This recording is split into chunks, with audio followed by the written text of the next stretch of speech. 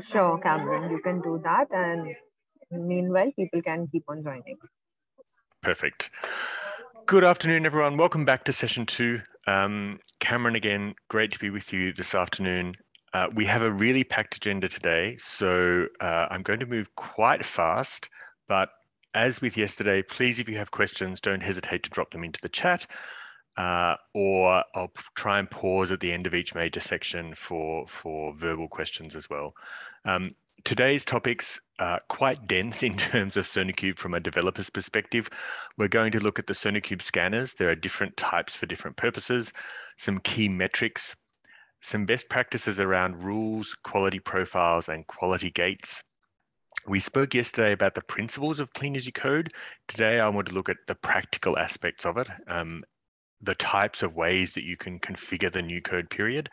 And then we'll dive into the detail of how that's done on the platform tomorrow with the administration team. We're going to look at branches and pull requests, how issues work, which I hinted at yesterday, a little bit more of a deep dive into security, and touching on SonarLint and connected mode at the end with some time, hopefully, for questions. Again, we'll take a 5 to 10 minute break in the middle, and should take about 2.5 hours today. So let's get right into it. I want to give you a bit of a background of the different types of scanners for different projects in SonarQube. Scanning at a basic level is quite simple. There are some complexities when we start talking about things like generated code and third-party libraries that I want to address as well to give you a sense of what you can do with SonarQube. But let's start with the basic principles of how the scanners work. So generally, when you set up an enterprise installation of SonarQube, you have your SonarQube host and your database host somewhere in the organization, whether it's on premises or in your private cloud. And then in your case, you have Jenkins hosts that are running your CI builds. And this is where the SonarQube scanners run. They run on exactly the same place as all of your builds. And SonarQube is designed to be integrated into your CI system so that where you build is also where you scan. If you've been using SonarQube Community Edition or in some smaller projects, then maybe you've been scanning locally on your own workstation. As you scale up to SonarQube Enterprise, that's really not best practice. It ends up being slightly random, and it can overwrite results of other developers in your team. So generally, at an enterprise level installation of SonarQube, you delegate all of the scanning to your CI/CD platform. In your case, Jenkins, and I'll show you how that works with some examples a little later today. So I want to go through the workflow of what the scanners do and how they work, just to give you a sense of what goes on when Jenkins kicks off a scan. The first thing that the scanner does is logs into the SonarQube server to download some information about the project. Project key, branch name, the quality profiles, which rules are being applied, so that it can use that information during the scan.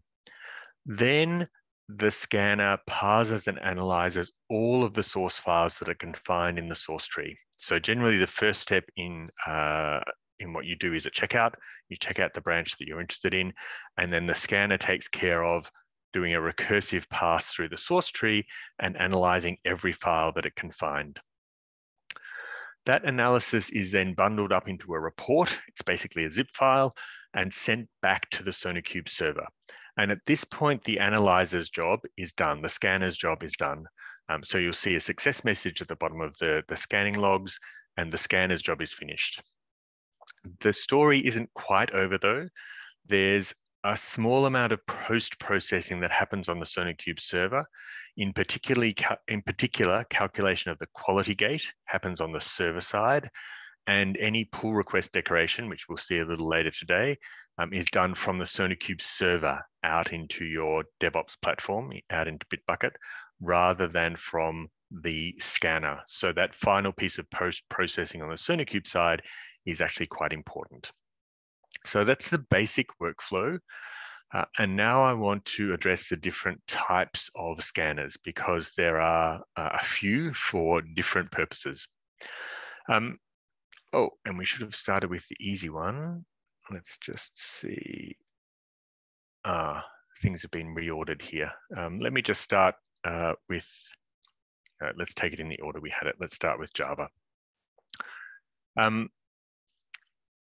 When you scan Java projects, we have plugins for both Maven and Gradle to make it easy to scan with SonarQube using the same tool that you use for your builds.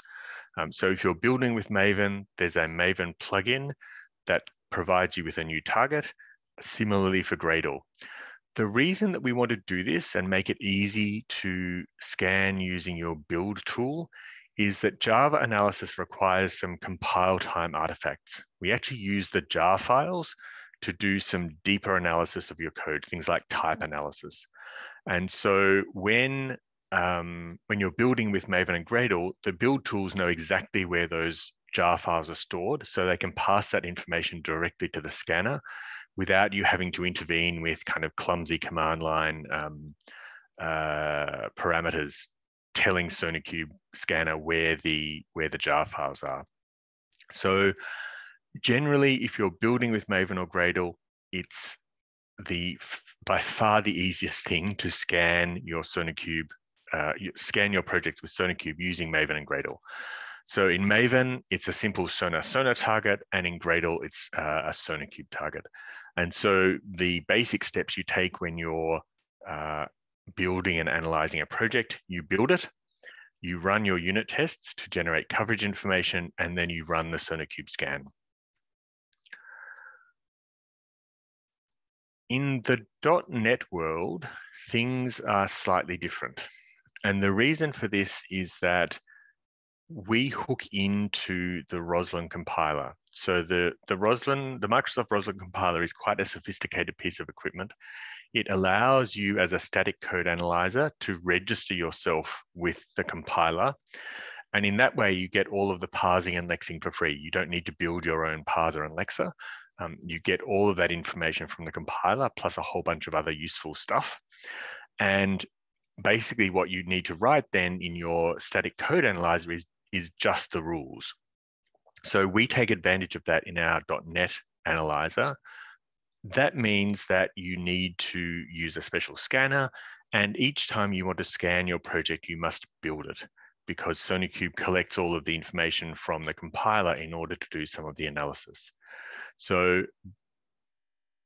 scanning .NET projects is a more complicated process than scanning, for example, Java or JavaScript. And it turns into basically a three-step process. The way it looks, depending on whether you're using classic .NET or .NET Core, the steps are the same, the tools are slightly different. You run a begin step using the scanner for MS Build. This registers the SonarQube analyzer with the Microsoft Roslyn compiler, and also download some basic information from the SonarQube server. You then run a full build using MS Build, and this gathers up all of the analysis information. Then you run an end step, and this packages everything up and pushes it all back to the SonarQube server. So it's a slightly more complex process than I mentioned in the flow diagram earlier, basically because we need to integrate with the Roslyn compiler. And you can do this either on Windows machines with classic .NET or on essentially any machine with .NET Core tools. I will send through all of these slides later so that you can check the parameter list in the documentation. There's a full set of parameters that you can apply to your scans that are available in our documentation. And for basically everything else, there's a third scanner, which is the command line interface. It's essentially a Java utility, and it's invoked by your DevOps platform directly. And it's used for all languages where SonarQube doesn't need compile time artifacts. So languages like JavaScript, TypeScript, all of the infrastructure as code scanners run under the CLI scanner, COBOL, PL1, the old mainframe languages, pretty much everything except Java and .NET. I'll talk about Objective-C, which I know you use in a second. There are a couple of ways to configure the command line scanner. The easiest way, so that you can have the configuration version controlled, is to use a sonarproject.properties file that sits in the root of your project and provides any special configuration that the SonarQube CLI scanner needs. Or you can override that using command line options. So standard Java -D command line options are available, and you simply provide option equals value.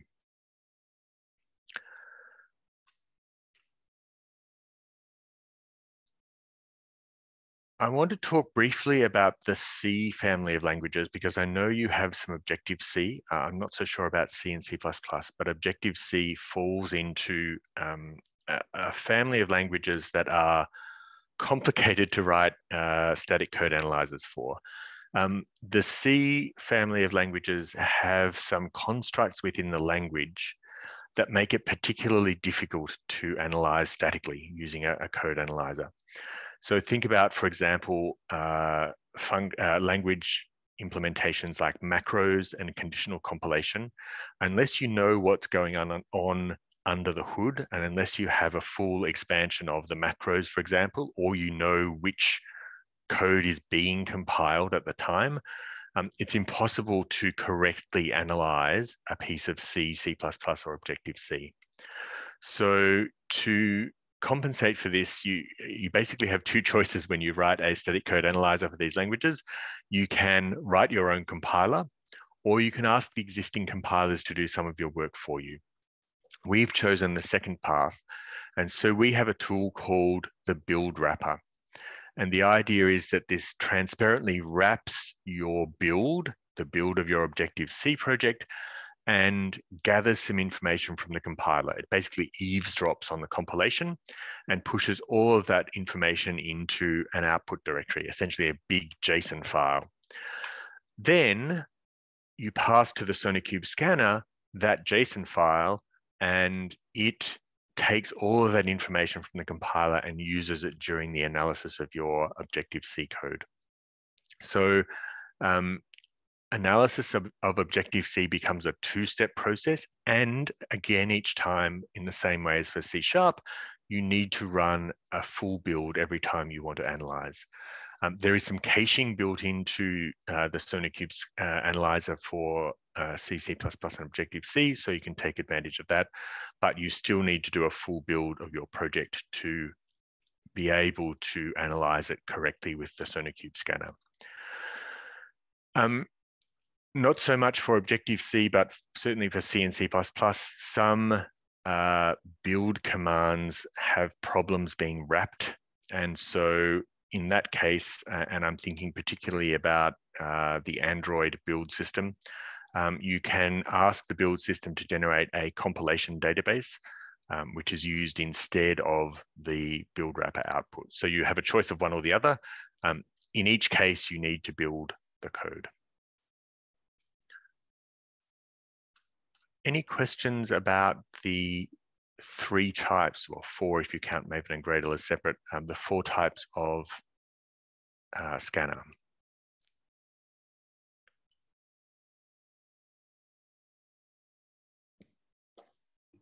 No? Have we, Yes. have we covered any JS, JavaScript, TypeScript, any other kind? Good question. JavaScript and TypeScript are covered by the plain scanner. And in fact, I have a JavaScript example a little later that I'm scanning under Jenkins. And you'll see all you need to do is invoke Sonar Scanner at the root of your JavaScript project, and it will recursively pass through the project source files and analyze all the JavaScript and TypeScript that it comes across. Okay.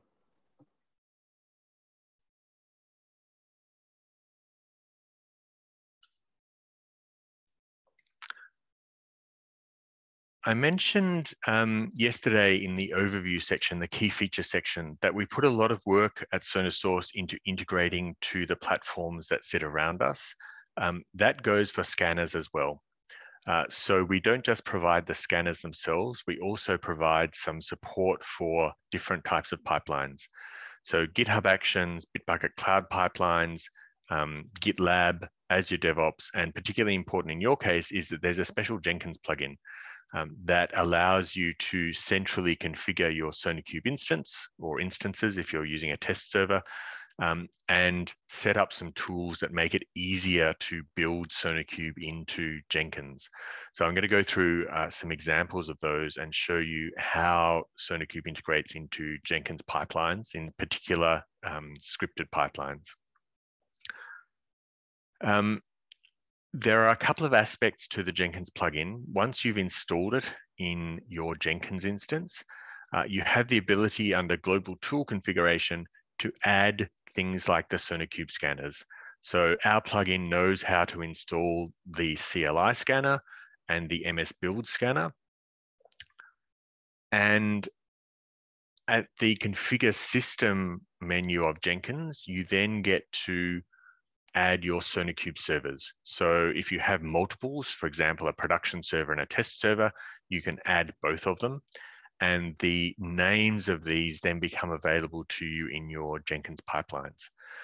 So you essentially install or configure your SonarQube servers, and they then become available for anyone using pipelines.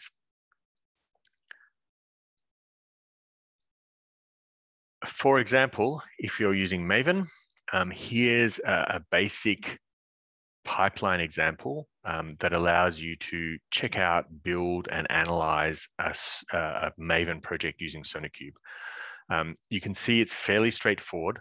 There's an SCM step to check out your main branch, the build step, which is your normal Maven clean verify, with some additional steps to make sure that you're gathering Jacoco information.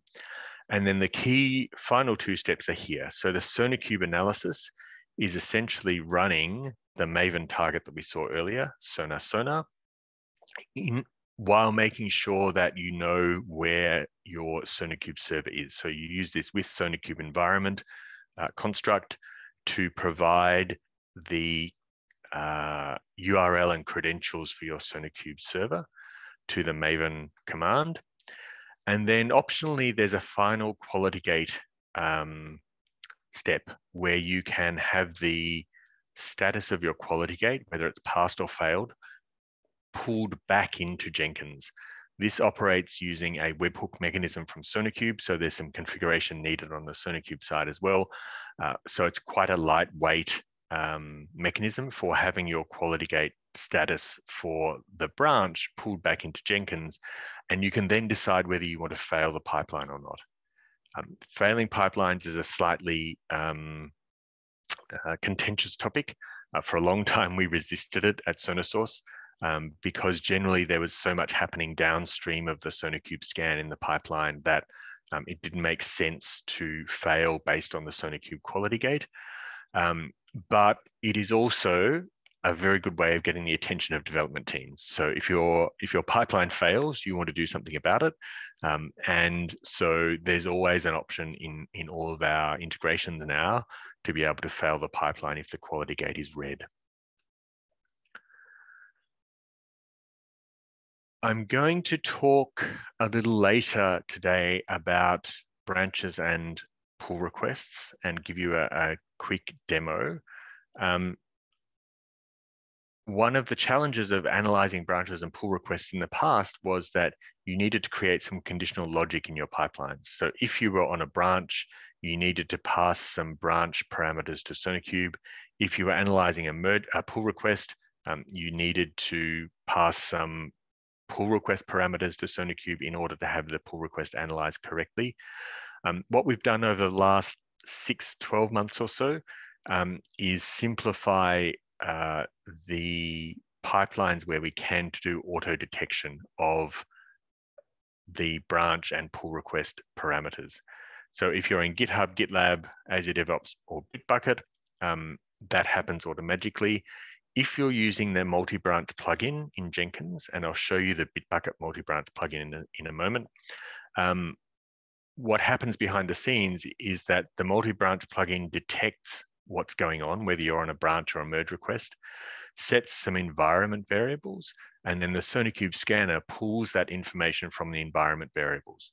So you don't need to set up any conditional logic inside your pipelines. You can have very, very simple pipelines and still take advantage of pull request and branch analysis. And I've mentioned failing pipelines as well. So there's a webhook mechanism in Jenkins. If you're using other mechanisms, there's a command line parameter to the scanner, which polls the SonarQube server until it knows the final status of the quality gate for the project. All right. Any questions about Jenkins? Because I want to show you a quick example of my Bitbucket server project, which is being analyzed using a Jenkins file. But before I do, any general questions?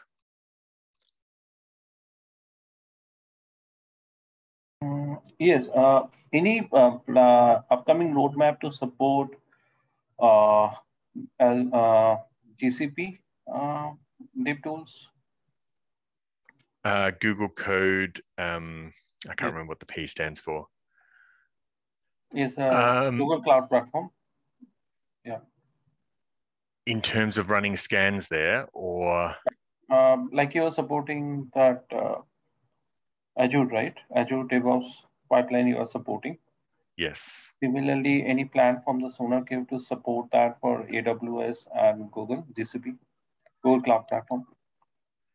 Not at this stage. We're monitoring how those platforms evolve, but there's no special integration at this stage. Okay, thanks. No problem. Anyone else? One question, like on Jenkins machine, what we need to install to run this particular commands like you shown, Sonar. So in your main Jenkins instance, you need to install the SonarQube plugin and provide whichever scanners you need, so the CLI scanner or the MS Build scanner. And basically that's it. Jenkins will then download everything it needs. Oh, you need to configure your SonarQube server as well. Then Jenkins will download everything it needs in order to run the builds. Okay. You're going to elaborate all these Sonar options, right?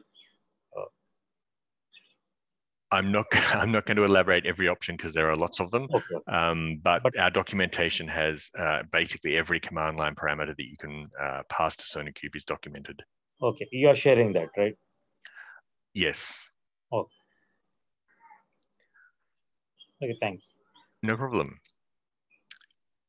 Let me give you a quick bit of insight into a quite simple, it's a small JavaScript project, but it'll show you the principles of integrating into Jenkins. So I have my own self-hosted Jenkins here, and I've configured a multi-branch pipeline for Bitbucket. If you take a look at how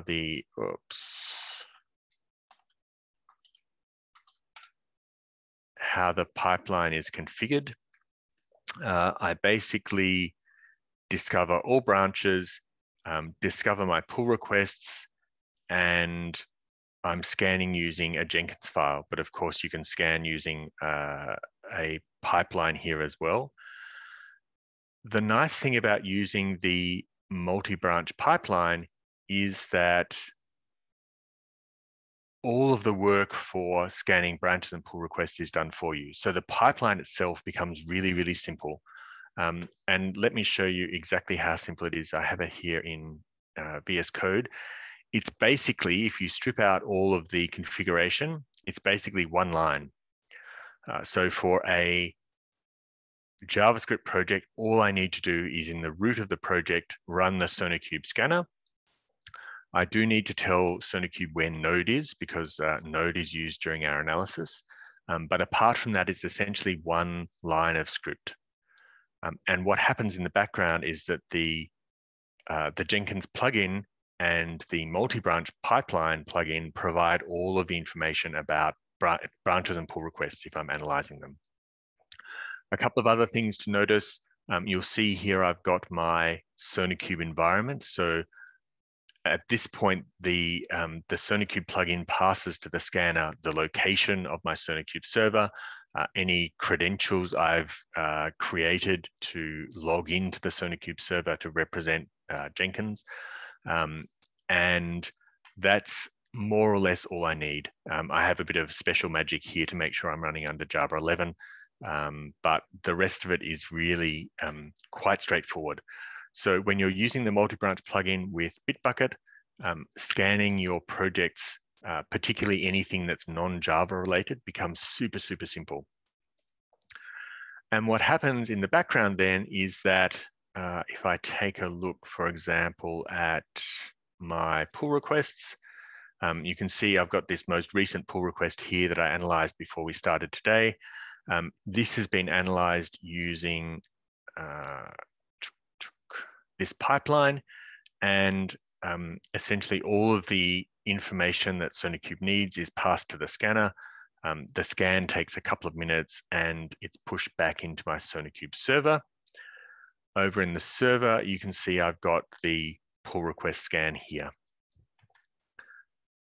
I'll come back to this example a little later and show you the pull request, what I did, and why this pull request quality gate is red.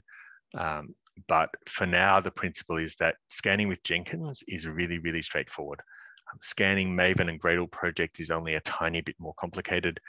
You can see from the script example I gave earlier that it doesn't take much more than a couple of extra steps added to your Jenkins pipelines.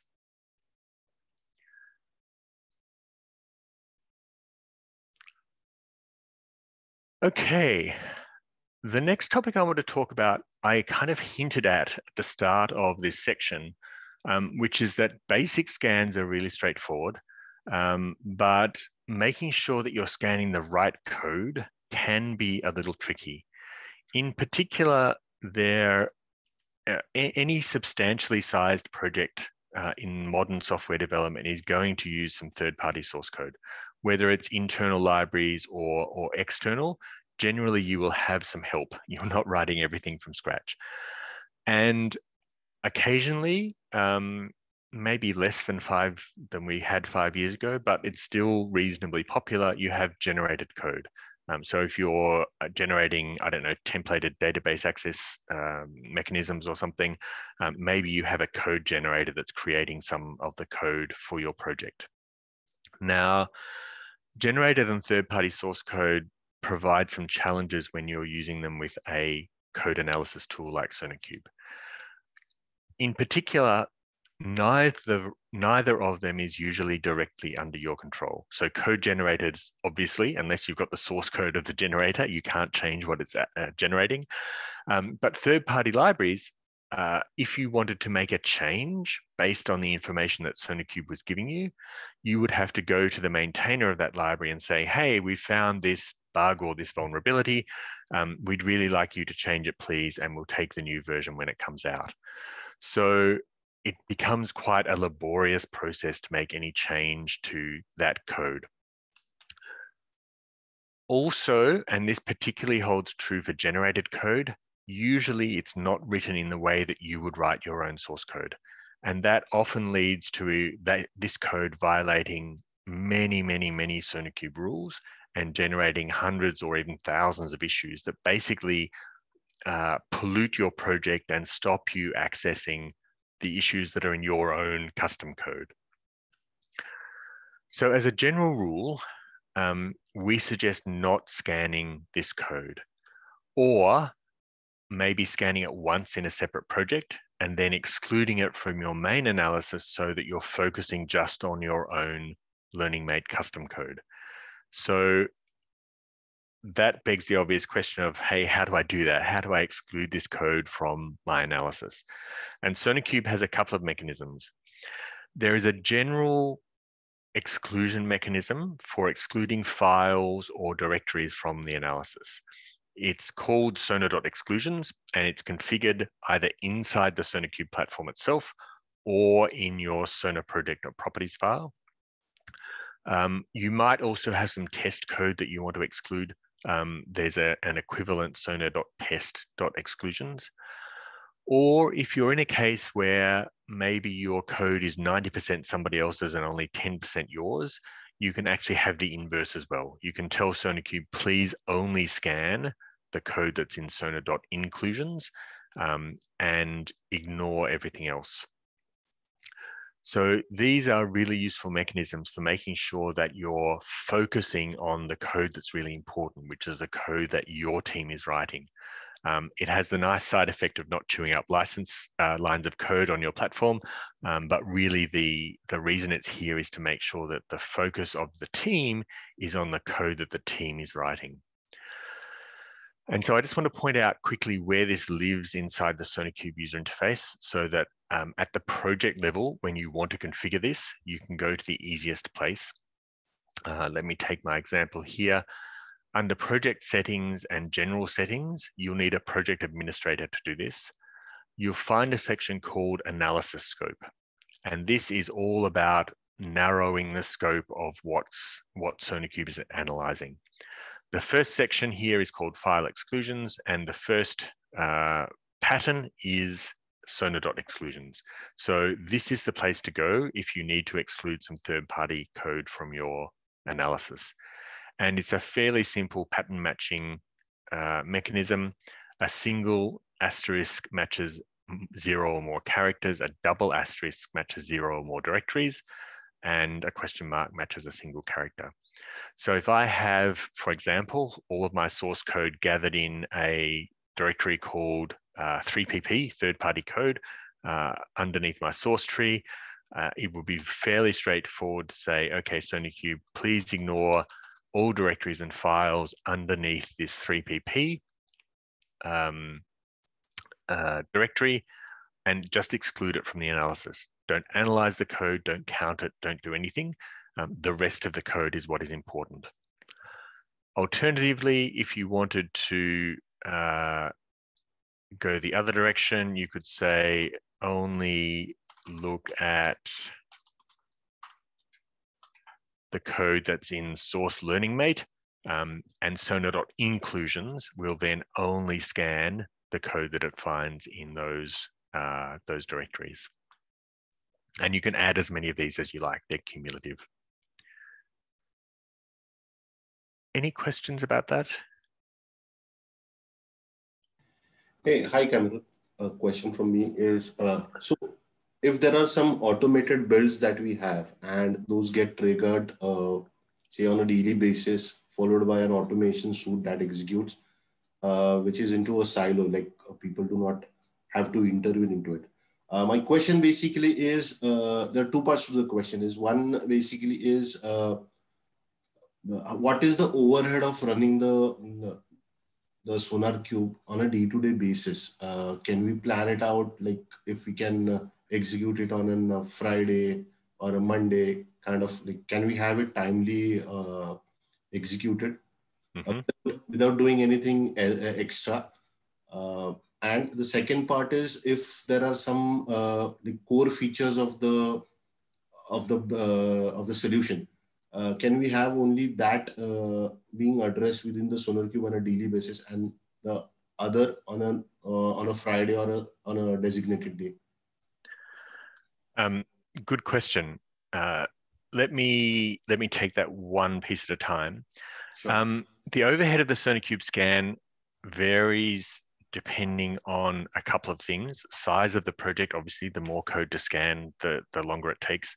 But also to some extent code complexity, and I'm not talking cognitive complexity, but more how your code is kind of intertwined. The rule of thumb that you can rely on, well, the rule of thumb you should try and use is that generally it should be the same order of magnitude as compiling the code. If you think about a Java project, compilation time is say 15 minutes, then you should assume that the SonarQube scanning time should be around the same order of magnitude. So generally what I recommend to answer the question that was kind of implied in there is that for the main branch of your project, you should try and scan once a day, I spoke about this yesterday in the kind of shifting left slide, so that the feedback loop for your development teams on the main branch is no more than 24 hours. And if your projects are reasonably sized, then the overhead of an overnight scan at the same time as you're doing your build is not really very much. To the question of core features and extended features, yes, by using this exclusion mechanism, you could set up 2 different builds for your project so that core features are only scanned once a day. And then on Friday night, you run a separate pipeline that scans the entire code base. Again, unless you have an enormously monolithic project, it's probably not worth the overhead of doing that. You're best to scan the whole project every time you, every day. But I'm not quite sure how your project is structured, so that might be prohibitive. Okay, yeah. Sounds good, yeah. And the other thing that I'll come to a little later in today's session is talking about pull request scans, where it's super useful to scan each time, although that does have its own overhead, but we can talk about that a little later. Sure. Thanks a lot, Cameron. No problem. Okay, let's keep moving. We have quite a lot of ground to cover, so I want to make sure that I move through the next section fairly quickly. I want to talk about some of the key metrics that SonarQube generates. Just to give you a sense of what goes on when you scan a project with SonarQube, every time SonarQube runs on a branch, we calculate about 40 or 50 metrics. So there are metrics around coverage, code duplication, size, complexity, all useful, but only a few of them are really important. And we pull those up to the top level overview page of a project. And they're there to give you a sense of the overall health of your code and your project. And there's some semantics that sit behind this that I want to give you now, so that you can easily understand what's going on inside your projects. So at the top level of a project, we pull up 4 key numbers: the number of bugs, vulnerabilities, hotspots, and code smells. We do it twice for new code and for overall code. And each of those numbers has an associated rating from A to E. So there's a reliability rating for bugs, a security rating for vulnerabilities, a security review rating for hotspots, and a maintainability rating that relates to code smells or maintainability issues. Now, obviously, you can see from the color scheme here that A is good and E is bad, but there is actually some semantics that sit behind this that will help you understand some of the emergencies that you might have inside your code base. So I want to go through those semantics now so you can get a sense of what's going on. And the first 2 ratings to talk about are security, so relating to vulnerabilities, and reliability, relating to bugs. And this rating represents the single most severe bug or vulnerability in the associated code period. So if you have 1 blocker bug in your code, your reliability rating will be E. If you have no blockers but 1 or more criticals, it will be D. No blockers, no criticals but 1 or more majors, it will be C, and so on down through B and A. And as I said, these are calculated for both the new code and the overall code, and of course they can be different. And this has a couple of side effects on the way this is calculated. The first is that it really operates as a kind of a warning sign for the team. So you can be happily coding along, your rating is at an A or a B. One developer introduces 1 blocker bug, your reliability rating on the next scan will immediately jump from A to E. And it's like a big red warning sign for the team saying, hey, look over here, we have a blocker. Someone needs to do something about this. You fix that blocker bug, the next scan, the rating drops back down to where it was at A or B. So it's like a big red warning light. And it can change very rapidly. So just be aware that this is a kind of a sign for the team to take a look at what's going on with particular bugs or vulnerabilities in the project. The maintainability rating is calculated quite differently, and this has to do with technical debt. It's a kind of a density metric for technical debt in your code. I mentioned briefly when we spoke about rules yesterday that for each rule at SonarSource that we provide, we calculate or estimate the remediation cost. So how long would it take a developer generally to fix one incident of this rule, one occurrence of an issue? And if you sum the total remediation effort for all of the code smell issues in a project, that number is considered to be the technical debt of the project. So you'll see in the project homepage, technical debt is aligned. It's on the same line on the homepage as the number of code smells. That's because it's directly related. The amount of effort in your technical debt is the amount to fix all of the code smells. And we calculate that on each scan of a branch. We also calculate a second number, which is the technical debt divided by the effort to entirely rewrite the code base. It's called the technical debt ratio. The denominator of this is calculated by multiplying the number of lines of code by 30 minutes per line.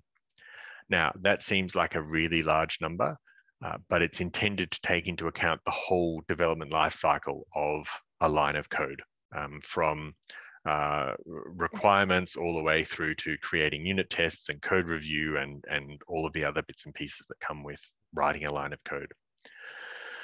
So to give you a quick worked example, let's imagine you have a project with 1,120 minutes of technical debt and 1,500 lines of code. So your total rewrite effort becomes 45,000 minutes, and your technical debt ratio is then 1120 divided by 45,000, which is effectively the technical debt density within your code of 2.5%. How does this relate to the maintainability rating? I hear you ask. We calculate the maintainability rating by putting the technical debt ratio into a table. So if you have between 0 and 5% technical debt, your maintainability rating will be A, 5 to 10 is B, 10 to 20 is C, 20 to 50 is D.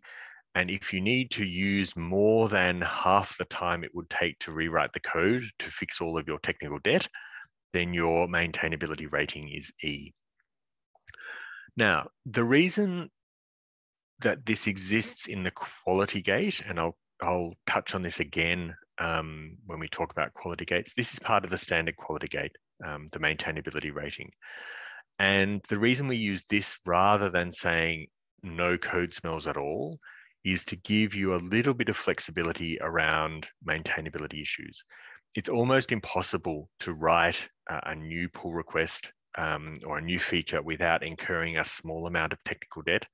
So using this buffer of 0 to 5% gives you a little bit of flexibility to add a bit of technical debt, think about fixing it later, but without necessarily having the quality gate turn red right away as soon as you add the very first code smell. So in our case here, our technical debt ratio is 2.5%, so our maintainability rating would be A. There are a couple of side effects to how this is calculated. The first is that it doesn't move anywhere near as quickly as the other two that we just talked about, because it's based on overall lines of code and overall technical debt, so it moves quite slowly. It also tends to favor large projects or be favorable to large projects. So as your line of code count goes up, this denominator becomes very large very quickly. And so you'll find that larger projects tend to sit in the A and B region. It doesn't mean they don't have technical debt. It just means that compared to the overall size, it's relatively small. And the corollary to that, of course, is if you have a large project with a maintainability rating of D or E, you have a lot of technical debt. So those are the three issue-related ratings. The final one relates to security hotspots, and it's more to do with process than with the code itself. So the security review rating basically says how many of the hotspots in my code period have I reviewed. And it's a fairly simple stepped percentage. up to 80% and above being an A rating for review of security hotspots. So all of these 4 ratings are available to use in the quality gates, and we'll come back to an example of how they're used a little later in today's session. I wanted to touch briefly on portfolios because these 4 ratings we've just talked about are also available in portfolios, along with a 5th that doesn't appear in projects. They have a slightly different meaning though. Well, they have the same meaning, but a slightly different way of calculation. The reliability, vulnerability, review, and maintainability ratings in a portfolio are calculated as the average of all of the underlying projects in an unweighted base and using the leaf nodes of your portfolio tree. So the reason we do this is to make sure that portfolio ratings are not unbalanced. So to give you an example, if I was to calculate this reliability rating in the same way as I do for projects, it would immediately be E because we have 1 project here, or sorry, 3 projects here in E. But if this portfolio contains 100 projects, an E rating for the entire portfolio is not really a useful or fair representation of what's going on in the underlying projects. So for that reason, we average all of these. And portfolios introduce a 5th rating, which is for releasability. And this stands in at the portfolio level for the quality gate. And it basically says, tell me the percentage of projects that have passed their quality gate in my portfolio. So you can see here we have 3 projects that have failed their quality gate. That represents less than 20% of the overall project in this portfolio. So my releasability rating is still A. You can see here we provide a direct link to get to the failed project if you need to, so that you can drill down to projects in trouble. We do the same with the other ratings. There are direct links to the worst in each rating. But don't be surprised when you don't see quality gates in portfolios. The releasability rating stands in for them as a measure of how many projects in your portfolio have passed their gate. Okay, finally, in discussing metrics, there was a question yesterday about complexity, and it's a really interesting topic in software development. Overly complex code, of course, starts to become difficult to maintain. And so SonarQube measures a couple of complexity metrics that I'll talk through in a second. There was a question, though, about what happens when we start to try and refactor for complexity. And one of the weaknesses of having complexity calculated in a tool like SonarQube is that we actually sum up the complexity to the project level. Now, that doesn't actually help you very much as a development team. It's not very useful. You can see in the screen grab up here, it's not very useful to know that the cyclomatic complexity of my entire project is 3,996. I can't do very much about that. What is useful, though, is to know that the complexity of a particular method or a particular file has gone over a threshold. So in fact, there are rules in all languages that are configurable. So you can configure a threshold to say, hey, trigger an issue on this file if the complexity for the file goes over a certain threshold. This is much more useful than knowing the overall metric itself. So if your teams are concerned about complexity, I'd really recommend taking a look at those rules and working out for particular languages and maybe even for particular projects where you think the threshold should be, and then add those rules to your quality profile, adjust the threshold and see what turns up in the issue results rather than in the metric results. What I will point out, though, is that, and let me grab a better example. This one will do. The complexity metrics are actually, they have drill down. So if you want to find particular files that are overly complex and start to refactor them, you can do that by drilling down through the code tree in SonarQube. So let's take a look here. I'll go down into the main source code here. These are then unfortunately not sorted by complexity, but you can find the overall cyclomatic complexity of a particular file. And so, for example, I might want to take a look here at checkutils.java and see whether I want to do some refactoring of this file to reduce the overall complexity. I've forgotten who asked the question about complexity yesterday, but does that help answer your question?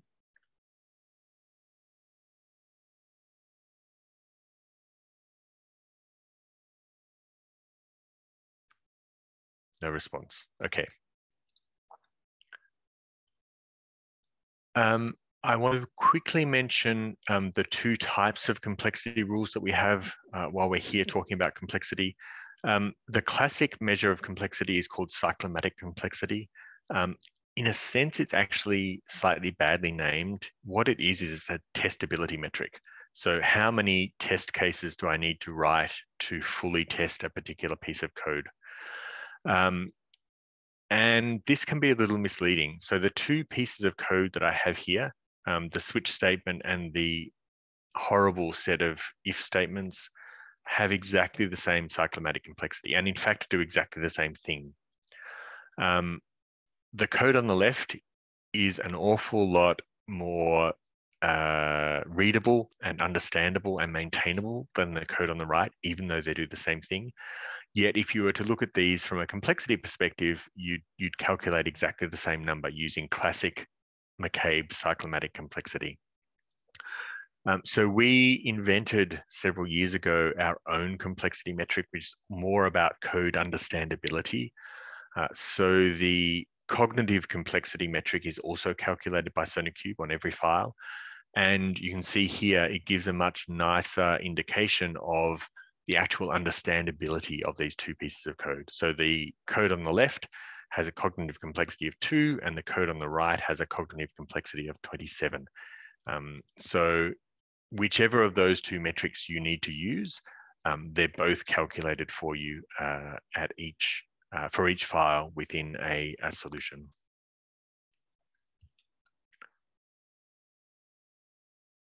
Okay, it's just coming up to 10 o'clock Europe time, so 2:30 India time. What I'm going to suggest is let's take about a 10-minute break because the next two sections work quite nicely together. We're going to talk about rules and we're going to talk about quality gates, quality profiles and quality gates. And this is all about best practices for managing your quality governance within the organization. So I'd like to join them together. So let's take a break and come back at, so it will be 10:10 Europe time, 2:40 India time. And I'll pause the recording and we can pick it up then. Okay, welcome back everybody.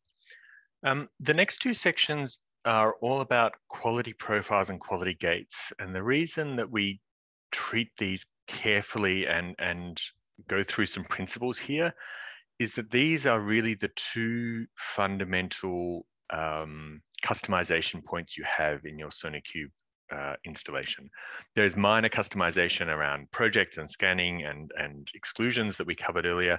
But the big choices you make are which rules do I apply to my projects and how do I structure my quality gates to provide a minimum code standard for the organization. And so I want to go through a couple of principles and give you a couple of examples from our own usage at SonarSource of how you can structure your quality profiles and gates.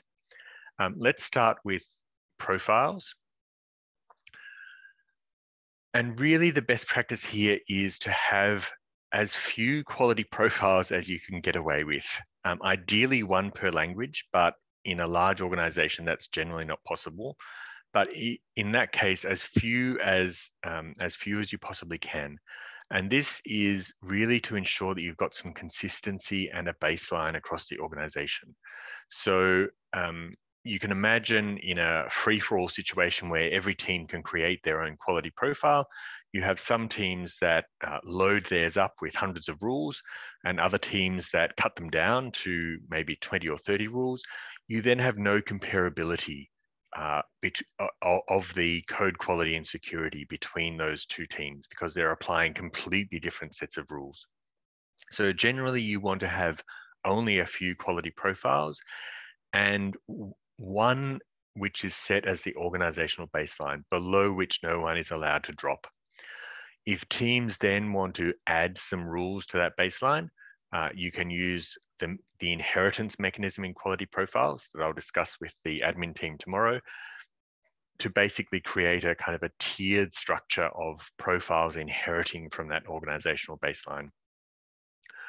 And the third point here is if you're using the latest version of SonarQube, if you're tracking each release as we bring them out, you have the option to revisit that quality profile on a periodic basis as we introduce new rules for each language. So generally you will want to add new rules that we provide, but maybe you want to test them out on a test system first, but you should introduce a kind of an internal process around revisiting quality profiles. As an example of this second point here, this second best practice, I want to give you a look at the quality profiles that we use at SonarSource, particularly for Java. A lot of our code is written in Java, and we have quite a nicely structured set of Java quality profiles. Starting here, for each language that we write an analyzer for at SonarSource, we provide a SonarWay built-in quality profile. And the idea is it's a kind of a sensible baseline of rules for that language. It's all of the non-controversial stuff that I, as a Java developer, would expect to be held accountable for. So in Java, for example, it's 490 rules. It's about 2/3 of the total number of rules that we have. So anything that's edgy or anything that's a little bit controversial, we generally leave out of the SonarWay, and it's for you and your teams to decide to put that back in. And what we've done at SonarSource is we've said, okay, we're going to build on the SonarWay, but our default quality profile for any project that doesn't choose another one is going to be this default SonarSource conventions that adds another 52 rules for Java on top of the 490 that are part of the SonarWay. And you can see that some projects have even taken this further and added additional rules for the project specifically. So the SonarQube development team that develops the core platform has added another 23 rules on top of the SonarSource default. The language plugins are using the default. The Java bubble has added a bunch of rules on top of the language plugins. So you can develop quite a nice structure to how your rule sets are based for teams that want to go further with SonarQube or need some specific rules without allowing teams to drop below your default organizational baseline. And this is really a best practice in structuring quality profiles. You have a couple of options when you're managing profiles. You can inherit from your baseline, which is what I was just showing. If you need to create an independent standalone quality profile, but you don't want to do it from zero, you can create a copy of a profile that removes the inheritance, and that second profile can then evolve independently of the first. There's a compare function so that you can measure how far your inherited or your copied profiles have drifted from the organizational baseline. Quality gates, you're going to be unsurprised that the principles for managing quality gates are very similar to the principles for managing quality profiles.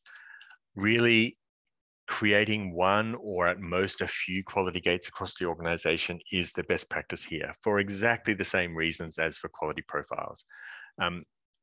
The quality gate is your organizational standard for code that gets released to the field.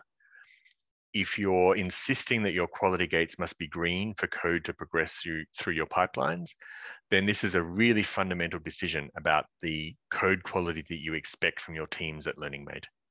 So generally you want that to be controlled. So it's normal, the quality gates are normally centrally controlled rather than allowing teams to define their own.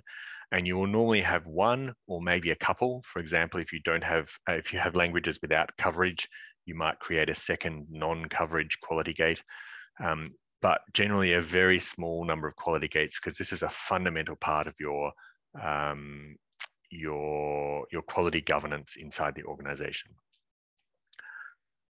To align with the clean as you code paradigm, you will generally try and use metrics on new code. So for example, the A reliability rating and A security rating, which effectively translate to no new bugs and no new vulnerabilities, 100% review of hotspots. If you want to start a little less strict than this, you can. If you do that, you then want to revisit these quality gates and tighten those criteria progressively over time.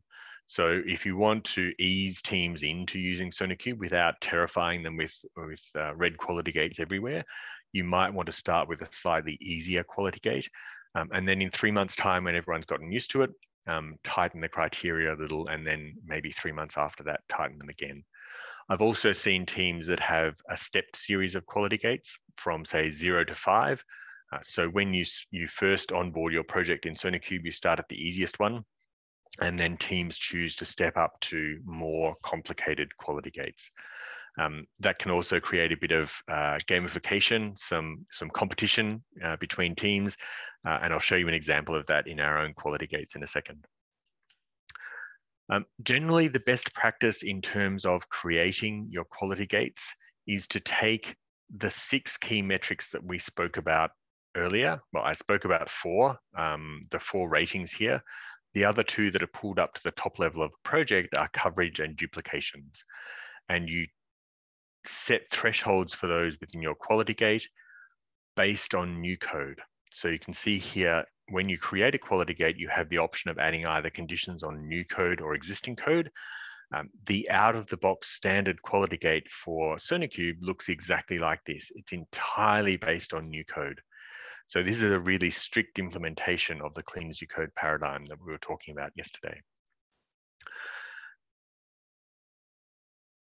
And the question that automatically raises is, hey, well, what about my legacy code? What happens if there is a blocker bug or a blocker vulnerability in the legacy code? That quality gate won't catch it.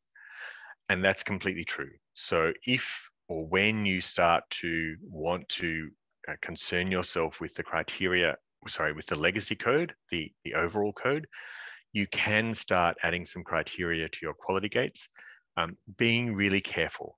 So this example here shows 2 additional criteria on overall code. And so the quality gate will turn red if the reliability rating is worse than a D on overall code, or if the security rating is worse than a D. Now, remembering back to the ratings we had earlier, the only thing worse than D is E, and an E in those 2 ratings means that you have a blocker. So what this quality gate translates to in real life is no blocker bugs anywhere in the code and no blocker vulnerabilities anywhere in the code. And so what it effectively says is no blockers, or it says a blocker is a blocker. A blocker should stop us from taking this code to production. So no matter whether it's in new code or existing code, we will enforce that by adding these criteria to the quality gate. And if I take a look at, again, a real life example from us at SonarSource, we have a couple of quality gates. Our default quality gate is very similar to what you just saw. Let me just extend this window a bit so you can see it.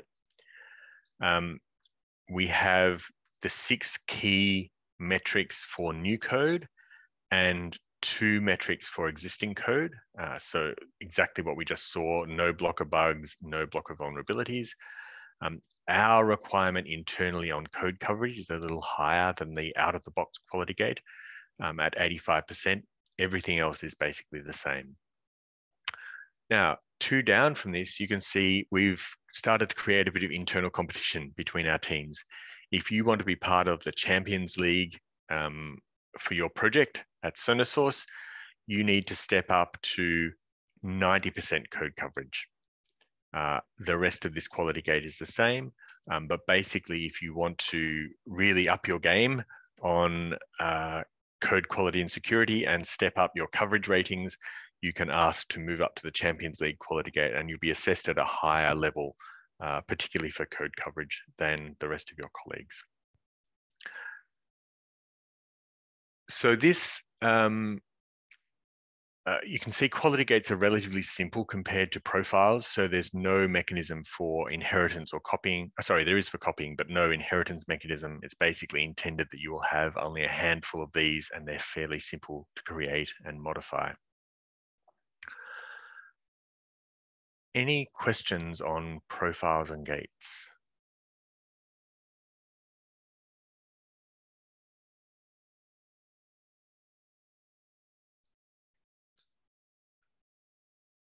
No? Okay. Yesterday we talked fairly extensively about the principles of Clean as You Code and making sure that your teams are managing. Laxman, question? Yes. Hi. So, yeah, hi. How can we set up these profiles in .NET plugins in Visual Studio? Is there any way? Sorry, for .NET languages? Yes. Good question, and I kind of brushed over this by talking specifically about Java. Each language has its own set of quality profiles. So you can see here they're listed by language, and in fact, we have a similar situation for C# internally. There is a SonarWay built-in profile, and then our C# team, our .NET team, has added a second quality profile, which is our default, which has almost over 100 extra rules in the profile. So profiles are set up per language, and then each project can choose which profile for which language it applies to the project. Does that answer your question? Yes. So how can I use this as plugin in my Visual Studio? I was asking that. Is there any way? Like, you know, in ReSharper, in Visual Studio, we have ReSharper, right? And it suggests the modifications based on the rules defined in ReSharper. So we have these rules defined in SonarQube, right? So do you have any plugins for that? Yes, SonarLint, which is essentially a replacement for SonarLint? ReSharper. Okay. Yeah. And you can align the profile in SonarQube with what SonarLint applies. So SonarLint has a connected mode, and in connected mode, when you open a project in SonarLint, it will check with SonarQube what the quality profile is for that project, and then apply those rules inside Visual Studio. Okay. All right, so I'll try that. Okay, I'll mention connected mode again at the end of today's session. Sure. It does a little bit more than this, but this is one of the main features. Okay, thank you. Perfect.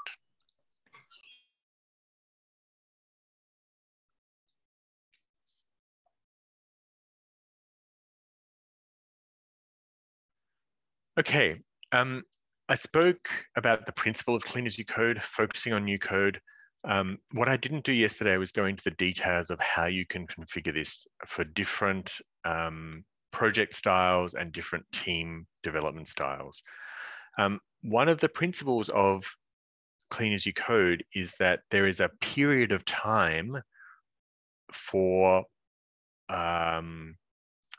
there's a period of time that SonarQube considers any code within that period to be new code. And as a team, you need to decide how you configure that within your project. What I want to do now is explain what the options are. and give you a sense of how you might be able to configure that. The details of the project configuration we'll discuss tomorrow, but I'll show you where this sits inside the overall system. So you need to decide as a team what you're going to have as the period of time for new code. Because the way SonarQube calculates new code is to look at the blame information for each line. If the blame information for that line sits inside the code period, if the commit date sits inside the new code period, it's considered as new code. If it sits outside the new code period, then it's considered to be overall code. And there are a couple of principles. Your new code period should be long enough that you've got time to fix issues before they drop out. Because what happens when you start a fresh new code period is that any issues that were part of your new code period now move into overall code, and all of the counters are reset. So you need to have enough time in your new code period to be able to fix issues before they drop into that legacy period. But you need your new code period to be short enough that you don't end up with hundreds or thousands of issues, because then it just becomes as overwhelming as the overall code. And depending on how your projects are structured, generally I see something. Can you hear me? Yeah. Samantha.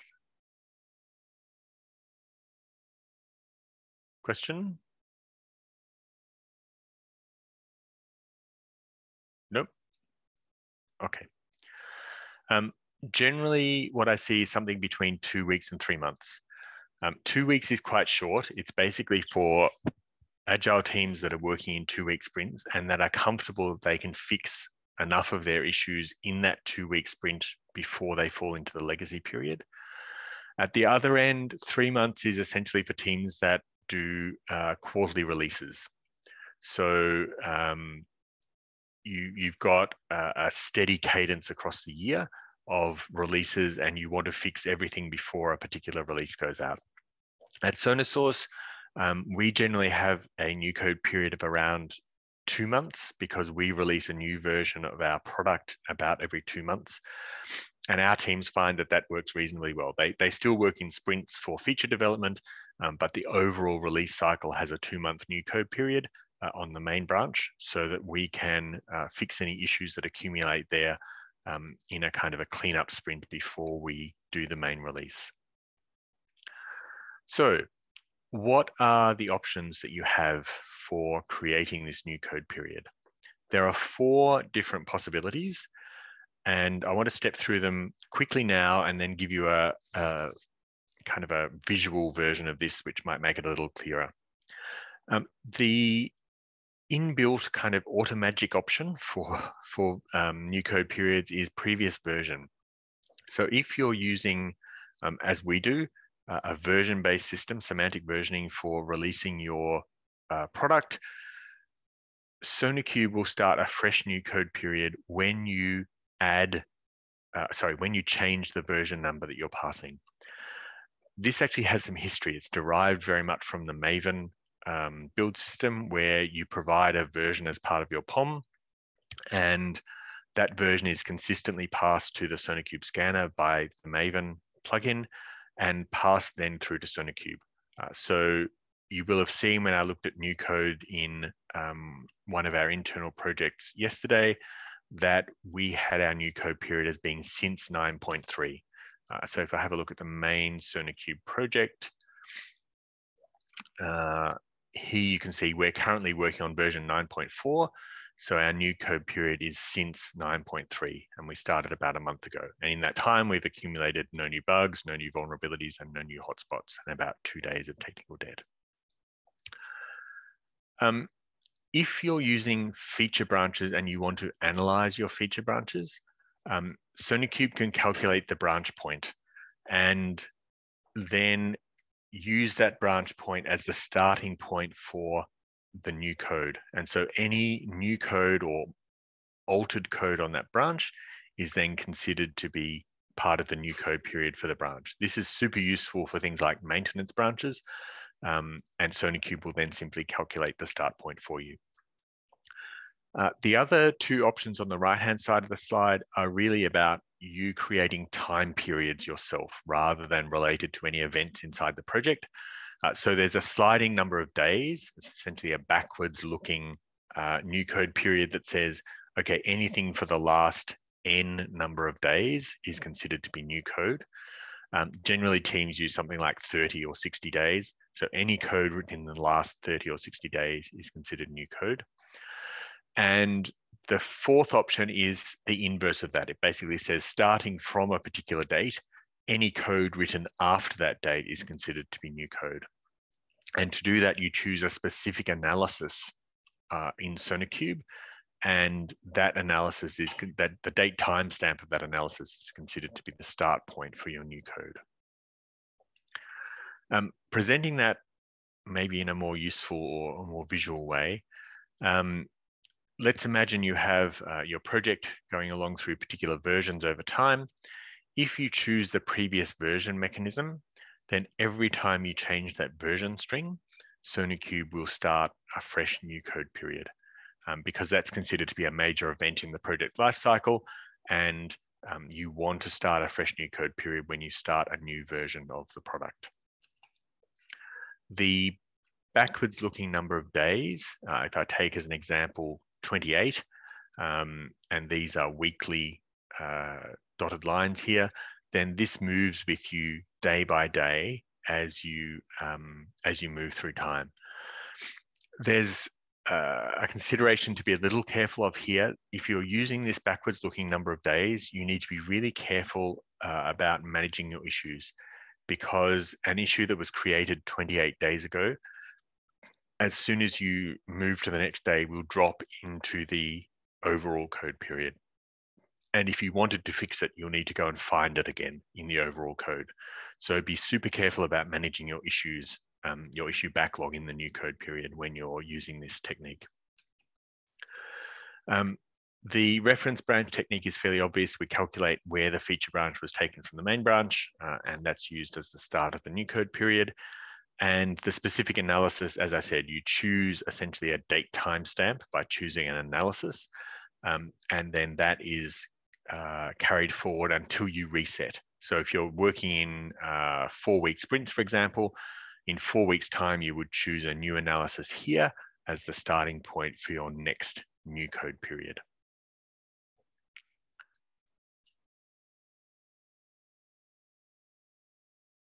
If you're using project versioning, a couple of hints, I guess. You need to be careful not to just always provide the same project version number, because you'll have an infinitely extending new code period. Likewise, you don't want to pass a build number to SonarQube, because that way you'll have a very short new code period that's effectively not useful. Obviously, also don't randomly change the version, and don't change the version if your code fails the quality gate. That's kind of twisting your way around the system, because that will start a fresh new code period. And finally, quality gates are there to help you improve the quality of your code. They're not there as something to be gotten around if they turn red. So the way SonarQube is built, it's possible if you change your, if you start a fresh new code period, if your quality gate criteria are all about new code, you can turn your quality gate from red back to green. Please don't do it. The quality gate is there for a reason. It's for you as an organization to improve and write better and cleaner code. So don't manipulate the quality gate by manipulating the new code period.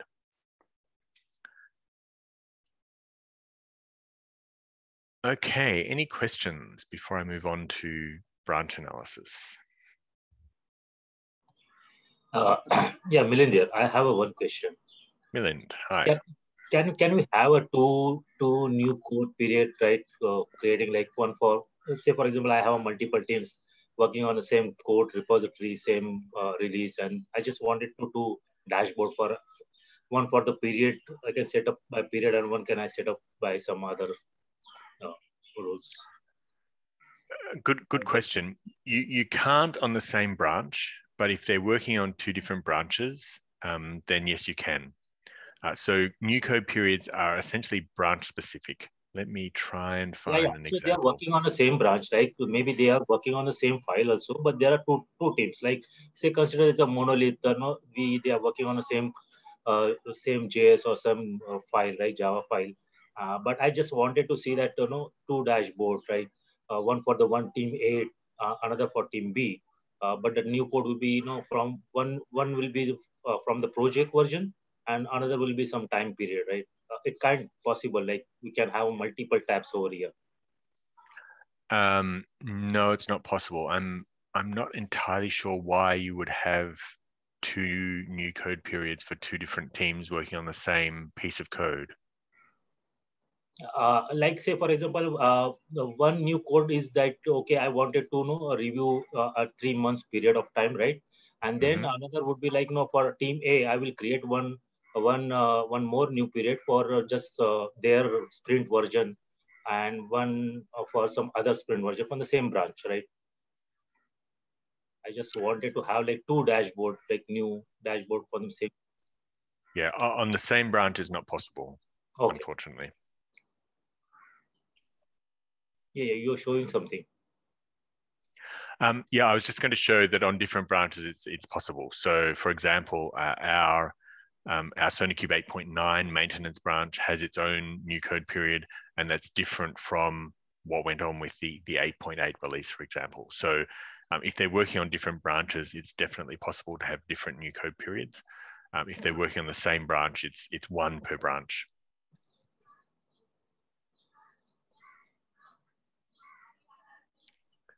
Yeah. So the another scenario, like same. Our team is working on the same repository, same branch, right? Say for example, release branch. So I wanted to have one dimension, right, of new code for entire release, and another for for every sprint. I wanted to see like sprint wise if I could create the new code, so I can compare it. And do we have anything like can we compare the multiple new code? Like say for example, I have a new code 1, new code 2. Say for example, these are project versions. Can I have some comparative reporting? Like, can I see that report? Again, not if they're on the same, not if they're using the same branch. Yeah, I'm changing the version, right? Version 1, version 2, version 3, right? Every time Yeah. it will eventually it will go into overall code. But if I wanted to have some dashboard comparatively, right? In project in project number one, I had this many vulnerability, and in project 2 or maybe version 2, I had I improved maybe some ratio or some percentage of security hotspot. Can I compare over these versions? You can, because we track all of the metrics in the database. Okay. So each metric calculated for a branch has history, and that history is tracked in the database. We do some cleanup further back in time to make sure we don't have a huge database. But for recent history, it's available at a quite granular level. So you can look at issues, you can look at coverage metrics over time, you can look at duplications, or in fact, you can pull almost any metric out of the SonarQube database and look at its evolution across the lifespan of the project. And you should be able to see version numbers here. I think we keep track of, so here, for example, here's our build string. We keep track of version number changes. Is that what you were after? Yeah. This is overall, right? Start date, end date, and we can have this track of the issues. But I just wanted to compare project 1, project 2, right? Project 3 with project 1 when I maintaining by project versions. All. You can't do that directly. You would have to pull that out of the web APIs. Okay. Are you assuming that project 1 has a different version number from project 2? No, I have a same project, and then say I set up a new code with project version 1, right? Then eventually when I change this project version 2, it will go into overall code, right? Yes. now project 2 will start. Project 2 will start, then project 3 will start eventually. Then I just wanted to backtrack, like what was in project 1, like how many issues were there. And I wanted to compare with the current project version. Say, for example, this project version could be my sprint version, say, for example. Yeah. Look, you can, using the web APIs, you would pull out, you'd probably do it based on date rather than version. So if you knew what date project 1 finished, you will be able to query the web API and say, okay, tell me the total number of issues, total number of bugs, for example, at the end of version 1, and the total number of bugs at the end of version 2, and then you can compare those two numbers. Okay, so I could do this through the API call, right? Yeah, and you can see it indirectly here. So for example, code smells, let's imagine that project 1 finished on the 9th of October. At this point, I had 6,800 code smells. And if project 2 ended on the 26th of March, then I have 5,780. So you can see some of that data interactively in the screen as well. Okay.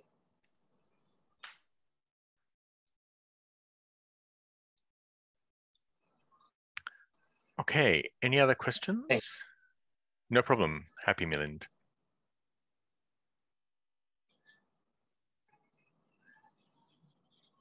Nope. Okay, let's move on to branch analysis and pull request analysis. I've spoken about these. I spoke about them yesterday briefly, and I've got some examples to show. You need to make some decisions based on your internal development process, whether you want to analyze branches and or pull requests. There are pros and cons to both. Nothing, of course, comes for free. Every one of these analyses needs some time spent in the analysis. There are some reasons to use branch analysis, particularly if you're using release branches. It's less clear if you're using feature branches, whether you would analyze the branch or just analyze the pull request. If you analyze branches, you can focus on the issues that are created within each branch. So let's imagine that you're using feature branches, for example. Your feature development cycle is quite long. Maybe it's 6 weeks or 8 weeks. And during that time, you want to get a warning ahead of time of whether this branch is going to meet the code quality standards of the organization when you finally decide to merge it. In that case, you would probably want to analyze your feature branch. If you have a really, really short development cycle, let's say your feature cycle is a week or 2, then probably analyzing the feature branch itself is overkill. You're much better to analyze the pull request and just get instant feedback on the pull request. It's a decision that teams will need to take depending on the individual circumstance of the project. And again, if you're using release branches, you'll probably want to analyze them with a new code period of their own. SonarQube does some copying of issue metadata across branches to make sure that, for example, if you mark something as a false positive in one branch, that's carried through to dependent branches or to branches that branch merges into. So it's really an individual balance perspective for each project to decide whether you want to use branch analysis. There is some branch specific configuration and some PR specific configuration, but as I mentioned earlier, that's taken care of in Jenkins for you by the multi-branch plugin, passing all of this information to SonarQube. What I do want to do, though, is point out pull request analysis. I mentioned this yesterday and earlier, but I want to show you a quick example, and I'll kind of step you through what I've done. Over in Bitbucket, I created myself a feature branch, this March demo branch here, a couple of days ago, and I've deliberately added a bug and a code smell into it. What I then did is I created a pull request, and you saw my pipeline in Jenkins earlier. It basically, using the multi-branch pipeline, asked Jenkins to analyze this pull request. So this pull request, number 32 here, has basically got a deliberate bug and a deliberate smell. When that pull request analysis runs in Jenkins, it pushes the information through to Bitbucket, and in my branch dropdown at the top here, I now have an analysis of this pull request. All of the changes in changed lines of code and added lines of code in the pull request are considered to be new code. And what SonarQube does when it analyzes a pull request is it analyzes the full project and then scopes the results down to just the changed lines of code. Now, if you remember when we were looking back at the quality gate, the quality gate contains mostly conditions on new code, and those are what's applied to a pull request analysis. And you can see here my pull request analysis has failed because I have a new bug, so my reliability rating is worse than A. I also haven't added any coverage onto the new lines of code that I've added to my project. From SonarQube, I can dive in and see exactly what this new bug is. It's my favorite bug of adding a loop that runs backwards. So I immediately, as the developer of this code, have information about what I should change to make sure this code will actually pass the quality gate. Now, if I was using SonarLint here, I would also have been reminded of this inside my IDE. But for the purpose of demonstration, let's assume it escaped my notice in SonarLint and it's actually now in SonarQube. So I have a warning about what's really going on. What I also have is that this information has been pushed out onto the PR itself. So SonarLint has decorated, sorry, SonarQube has decorated the pull request with information about the issues. And if I'm lucky, yes. So here on the right-hand side in Bitbucket, you can see that there's a red exclamation mark next to my SonarQube analysis. And if I pop up this box, I can see that I have my bug and I have my code smell. And in fact, what we can do in Bitbucket is mark these up in line. So even in Bitbucket, I can see this bug in context and decide if I'm the peer reviewer of this code, how I should give feedback to my developer friend who's been writing their loops backwards. So whether you're the developer looking at SonarQube or the peer reviewer looking at the PR inside Bitbucket, you have all of the SonarQube quality and security information to understand what's going on with the code and decide in a sensible way whether you can merge this. If I did go ahead and merge this, the next time the scan for my main branch ran, these 3 lines here would be considered new code. And again, my quality gate on my main branch would trigger and turn red because I've just introduced a new bug or a bug in my new code period. So this is really the SonarLint and pull request analysis are the early warning mechanisms for your new code before you do a merge onto the main branch. We also supply this mechanism in GitLab and all of the other major ALMs. Depending on the capability that the ALM provides us, some of them we don't actually mark up line by line, but in Bitbucket we definitely do.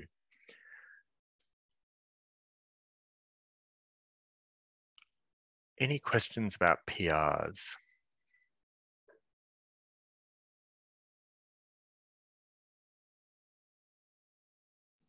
So while running, Milinder, while running this, how to set up this PR, like the dimension of PR, right? Every PR I need to mention in the Jenkins job, or it will be just setting up like I wanted all PRs to be analyzed. If you're using the multi-branch pipeline plugin for Jenkins, right, then it is all automatic. Okay, I need to set something, right? As a Sonar option? Yes, you need to set up the SonarQube plugin and the multi-branch plugin. And then you simply tell Jenkins to discover branches and to discover pull requests. Okay, I need not to mention each pull request or maybe a kind of a date version, right? All pull requests will be now analyzed. Yes. And there is a property somewhere that tells Jenkins not to analyze a branch if it also has a pull request. And I can't remember where I've added it. Why I'm asking this question, right? Say, for example, like, okay, go what you want to say first. No, go ahead. Yeah. I wanted to see that all PRs, and then I just wanted to see that all PRs which are already merged, and not merged. Can we have that only merged PRs to be analyzed? Why would you analyze a merged PR? Yeah. As a quality gate, I should not accept that PR if I have. But say, for example, I have some lenient rules, and I just wanted to see all the PRs, merged PRs, or maybe PRs raised. I want to analyze. And if you've merged a PR, then the code is on the branch. Okay. And analyzing the branch will suffice. What you want to do is analyze a PR before it gets merged, so you have a warning. You can make a decision whether you merge it or not. Right. That's our goal, right? Yes.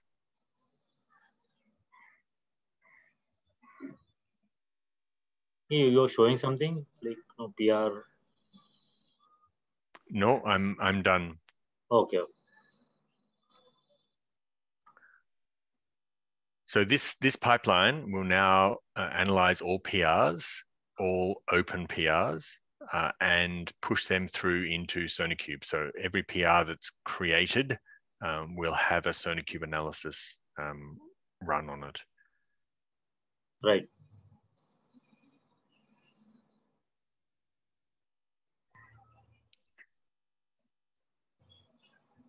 Yeah, thanks. Milind, have I answered your question? Yeah, you answer your question. I'm just thinking loud.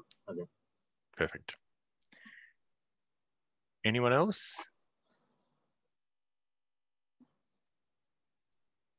Nope. Okay.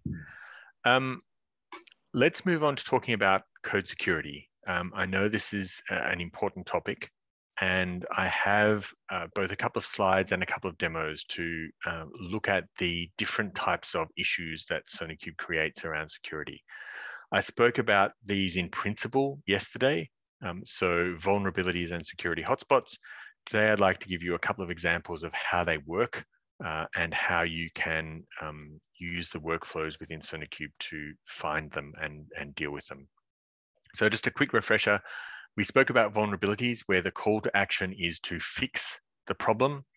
And we spoke about security hotspots where the call to action is for somebody in the team who has the context of the project to review the hotspot and decide whether it's safe. So what I want to do now is step through each of those, and I'm going to just grab a quick example of a nice vulnerability.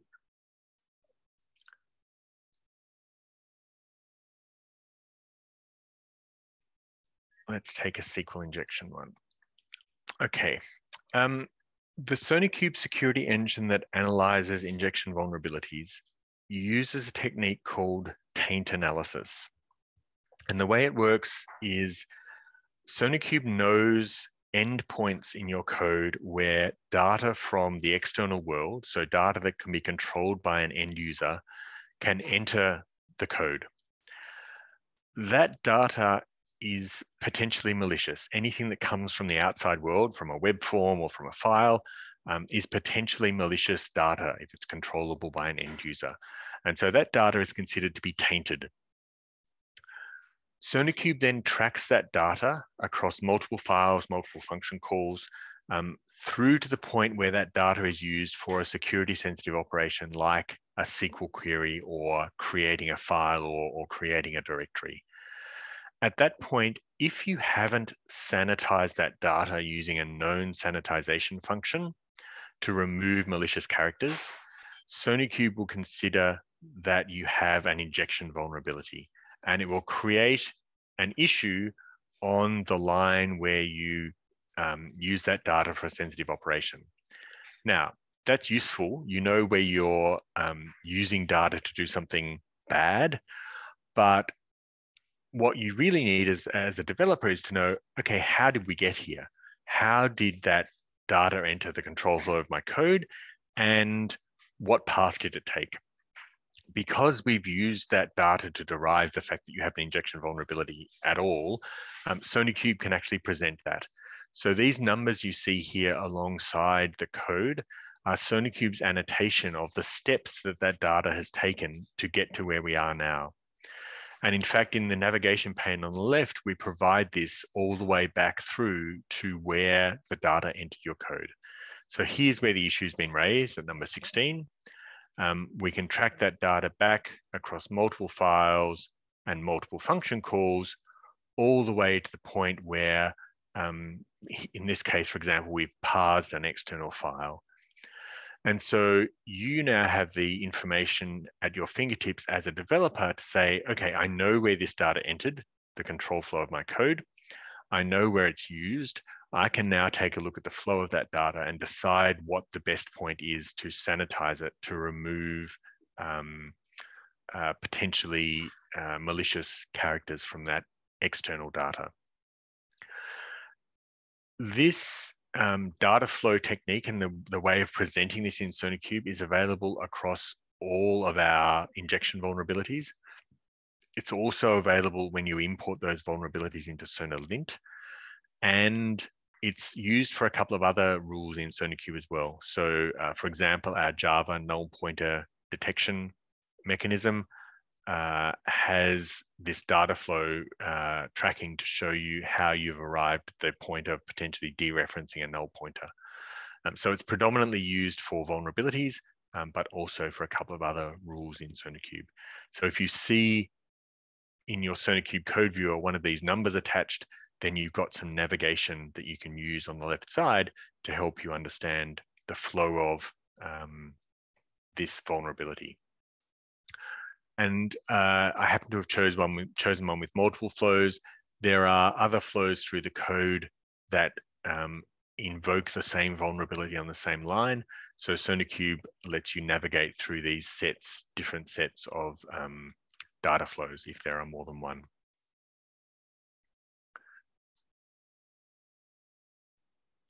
Security hotspots, let me just double check.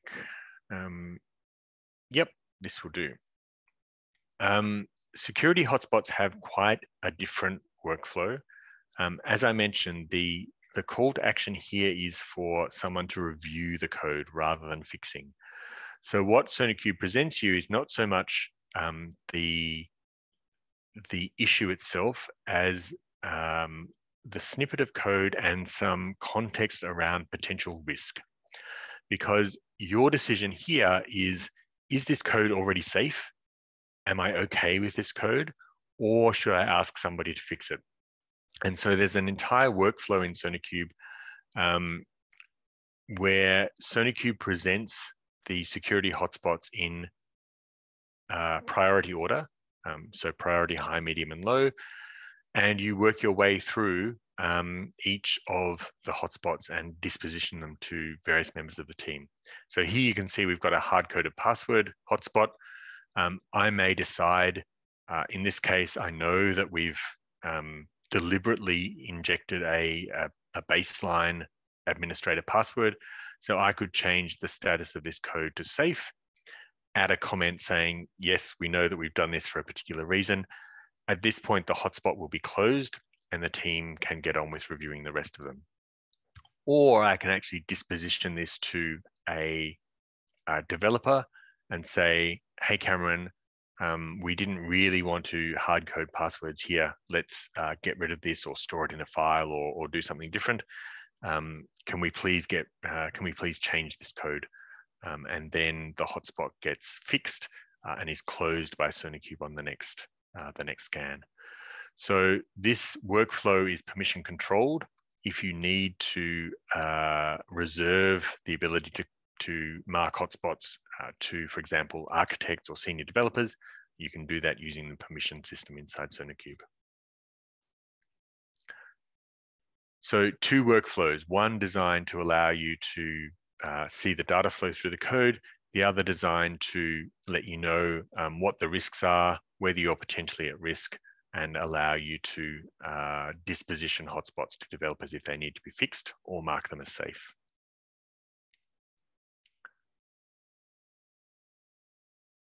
A couple of other things to mention relating to security.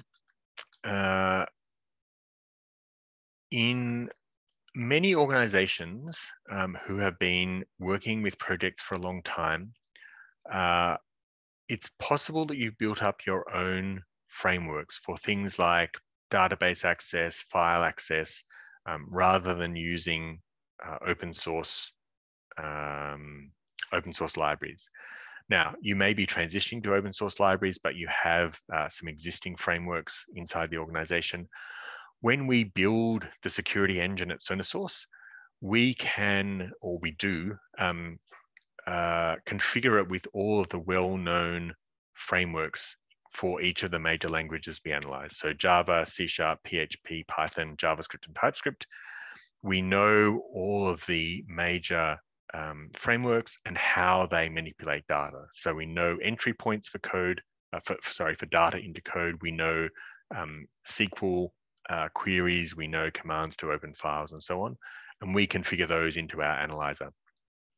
We obviously can't configure your proprietary frameworks.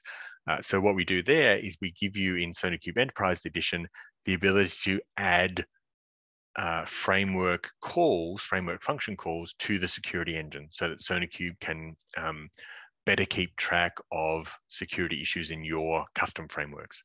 So you can add sources, sanitizers, functions that don't do anything, so pass-throughs, and sinks, security sensitive functions that use the data that's in the code for Java, PHP, and Python from memory. And this is configurable inside SonarQube. Stepping up a little away from the technical aspects of security and more towards reporting, we have compliance reporting in OWASP and CWE frameworks. If you have a security team that needs to gather together all of the information about the security of a project in one place. So in SonarQube Enterprise Edition, there's a security reporting tab for each project, for each application, and for each portfolio. And it gathers together all of the vulnerabilities and hotspots broken down by our own SonarSource categorization or OWASP or CWE. I think I mentioned yesterday, we're in the process of transitioning to the new OWASP 2021 categorization. I expect that to come out in SonarQube 9.4 in a few weeks' time. And I think I already talked yesterday about the security languages that we support in 8.9 and the 9 series, so I won't cover that again today. A couple of suggestions around security best practices, making sure that you have the security rating in your quality gates, at least for new code and probably for overall code as well. It's built into the default quality gates, so it's already there as a reminder. The introduction of security hotspots, particularly if you have them in your quality gate, will mean that you need a new step in your development cycle to make sure there's somebody available to review the hotspots in your code. Because if you've added the security hotspot review criteria to your quality gate, you won't be able to pass the quality gate until you've done that. So making sure that you've got somebody who understands the workflow, has the right permission, and can review those security hotspots becomes important.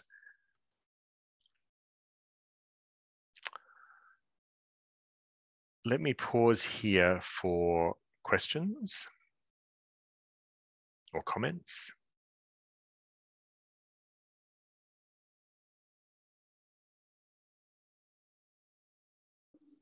Hi, Cameron. This is Nikhil here.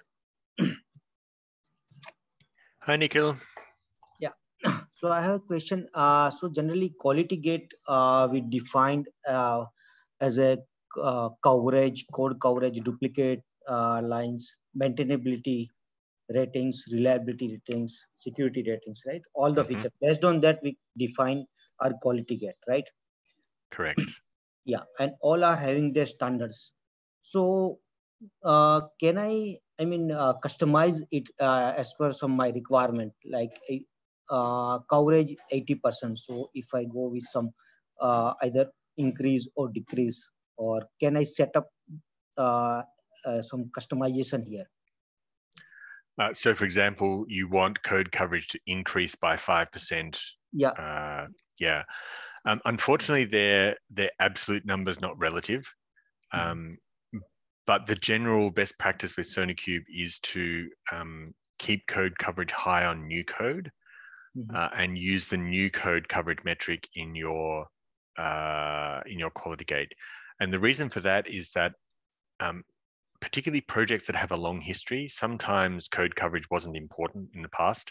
So you might have an overall code coverage of maybe 40%, but code coverage is important for teams right now. So if you have the new code coverage set to 85 or 80, you're not punishing the existing code, but you are holding your current developers to a high standard of coverage. Yes.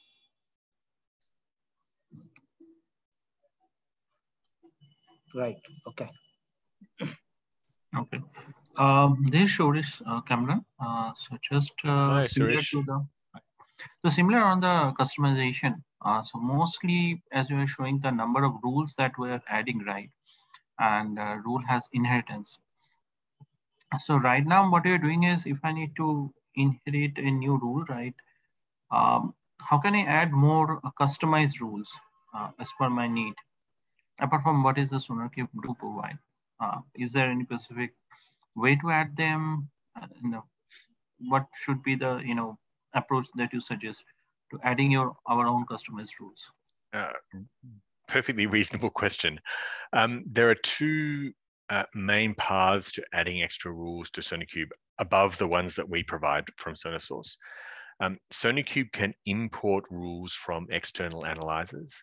So if you have other language linters or even your own static analysis tools and you want to kind of aggregate everything in SonarQube, it's possible to import external issues. They're basically imported as an XML file. For some languages, it is possible to write completely custom rules. So Java, I think JavaScript, COBOL, and a couple of others, it's possible to write essentially a custom plugin for SonarQube that encapsulates your rules. Now, that's not a light undertaking. It's basically developing a rule that hooks into the SonarQube analyzer, that understands the syntax tree that we build up for a file, and then applies your rules to it.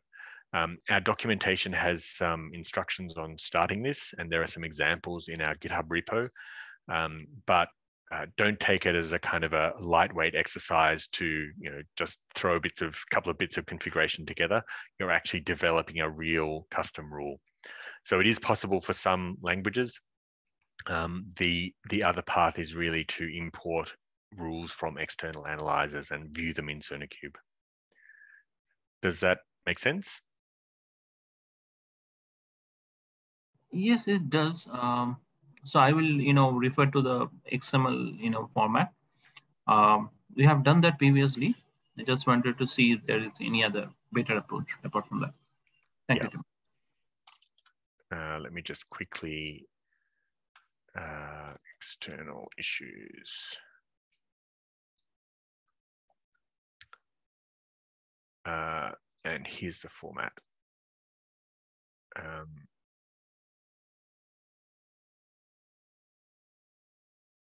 So you can see here, sorry, it's not XML, it's JSON.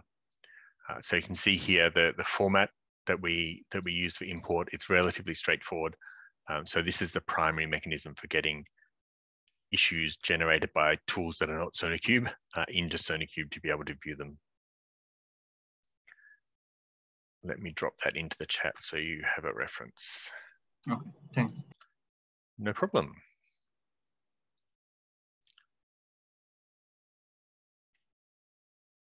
Other questions? Nope. Okay, we're almost at the end. We've got 2 sections to go and 20 minutes. So let's keep going. The next section I want to talk about is issue management. And rather than using, you'll get this diagram in the slides, but rather than using this, I want to show you in real life how issues are administered. We have an issue workflow for a couple of reasons. The first is that unfortunately, and despite the fact that our teams work really hard on them, occasionally in static code analysis, you get what's called a false positive. So SonarQube detects an issue which is not really an issue. And as a team, particularly if that issue is turning your quality gate red, you need to have a mechanism to manage that. You need to be able to mark an issue as false positive and say to SonarQube, I've looked at the code, sorry, SonarQube, you got it wrong. And we need to mark this issue as false positive. There are a couple of other ways to disposition issues that I want to mention. So let me grab one here in our demo platform and give you a sense of what you can do with an issue. The first message is, as a developer, absolutely the easiest way to close an issue in SonarQube is simply to fix the code. Have a look at the issue, take a look at the SonarQube documentation, say, okay, I understand why SonarQube has raised that. Here's what I need to do, fix the issue, commit it. On the next scan, SonarQube will automatically close the issue for you, and you don't actually need to do anything inside the SonarQube UI. So, easiest way, fix the issue. Other options, if you want to do some signaling inside the team that says, hey, we're not there yet, but I've taken a look at this issue, and yes, we definitely need to fix that. I'm doing it in a hardening sprint in a week's time. You can use this confirm status. And basically, that says to your team, I know it's an issue, I've taken a look at it, and yes, we're going to do something about it. If you have already fixed the issue and it's simply waiting for a branch to be merged or waiting for the next scan to be done, you can close an issue in SonarQube and mark it as fixed.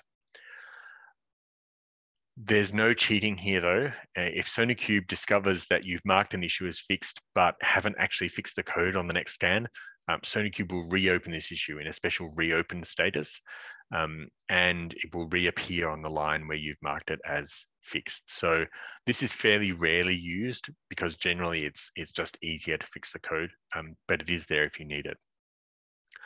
The final 2 resolutions are basically to mark something as a false positive, which is the situation I was talking about earlier. And this says, okay, SonarQube, the analyzer got it wrong. This issue needs to be closed. SonarQube will never reopen that issue on the same line. It will always be known as a false positive for that line of code. And basically, it's then closed as far as SonarQube is concerned. If this issue is the one that was keeping the quality gate red, immediately the quality gate will be recalculated and it will turn green. And you can then get on with the rest of your work. And finally, there's a resolution as won't fix. This is kind of the inverse of false positive. It basically says, yes, SonarQube, the analysis was correct. This is an issue.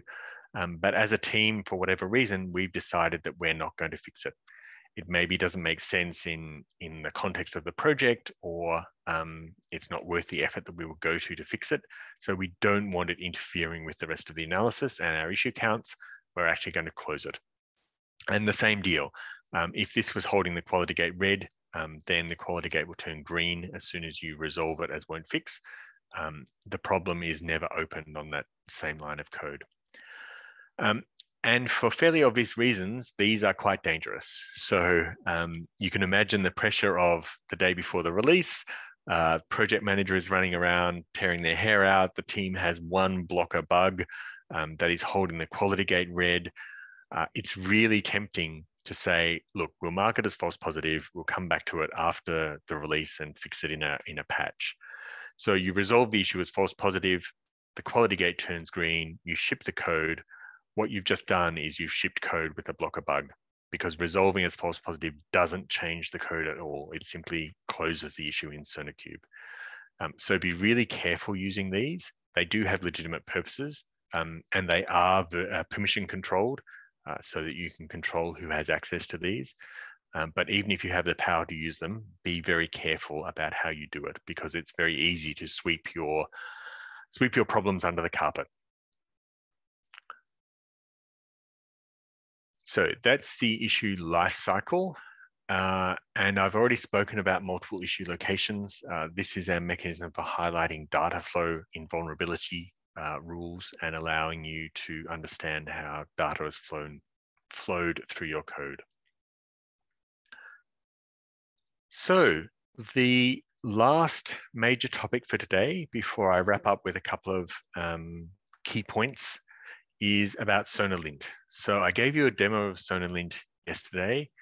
This is all about shifting analysis as close to you as developers as we possibly can. You spend a lot of time inside your IDE. The earlier we can warn you about crappy code, then the less crappy code you're going to write. And you saw from my example yesterday, it's really easy when you're writing code in a hurry to make mistakes. And SonarLint is there to pick up the pieces and say, hey, Cameron, that was a really terrible line you just wrote. You should do something about it before it gets anywhere near Bitbucket and a pull request analysis. So the key features that SonarLint provides you within the 5 major IDEs, Eclipse, IntelliJ, Visual Studio, VS Code, and CLion, plus variants on those. So most of the rest of the IntelliJ family of language-specific IDEs are supported, along with a couple of Eclipse variants like CDT, IDZ, and RDZ for mainframe development. The idea is that it's on-the-fly analysis as you're typing. Generally, you'll be working one file at a time, and SonarLint will only run on one file at a time to keep things snappy and fast. There is a mode for analyzing all projects in a file, but do be a little careful with it. If you have a huge project, it can take some time and slow down your IDE. And I mentioned that we have connected mode. The idea here is probably 3 key features and a couple of added bonuses. The second bullet point here, when you're in connected mode with SonarLint, your quality profile that's applied in your IDE will be aligned with what is in SonarQube. So if you've done what our development teams did when I showed you earlier and added 100 rules to the baseline quality profile, SonarLint will also apply those rules. So you get equivalence of issues in SonarLint and SonarQube to about 90 or 95%. The second really useful feature of SonarLint connected mode, if you've marked something as false positive or won't fix in SonarQube, that will be reflected in SonarLint to reduce some noise in your IDE. And finally, you have the ability to open hotspots and pull across taint vulnerabilities into SonarLint in connected mode. We're doing some work on this at the moment. At the moment, it's probably iteration 2 of this feature. So from SonarQube, you can ask to open a hotspot in SonarLint. From SonarLint, you can pull across the taint vulnerabilities. We're looking to evolve this to make it a little more real time, and maybe we run hotspot rules inside SonarLint as well. So there'll be a bit of evolution in this space across the rest of 2022. And finally, is this the next slide? No. Each IDE has essentially a couple of core languages that we analyze out of the box with the version of SonarLint that plugs in directly. If you're in connected mode, generally we add a couple of extra languages, usually our commercial languages, to allow you to analyze those inside SonarLint or inside your IDE as well. So for example, in Eclipse, you can add COBOL analysis to your IDE by using connected mode. So a quick feature overview on the fly analysis, which I showed you yesterday. Issues are highlighted in line. and you have all of the rule documentation that you expect in SonarQube also available to you in SonarLint. To enable connected mode, the experience varies slightly per IDE. This is a set of screenshots from, I think, VS Code. You bind your SonarLint instance to your SonarQube server as a general binding, and then you select the project that you're editing. So you use the SonarQube project key to bind the current set of edited files to a SonarQube project, and at that point you have quality profile alignment. And you get some nice in-app notifications if, for example, the status of your quality gate changes. One thing that's not mentioned here, but is coming gradually to SonarLint as well, is branch awareness. So up until recently, SonarLint was not branch aware. It would simply apply the rules to whichever branch you are on. We're starting to slowly build this out. So if you've marked something as a false positive on a branch, and in SonarLint you're working on the same branch, SonarLint will start suppressing those issues as well. So there's a little bit of work to go there, but making SonarLint more branch aware is starting to become, is rolling out across the different IDEs over the coming months.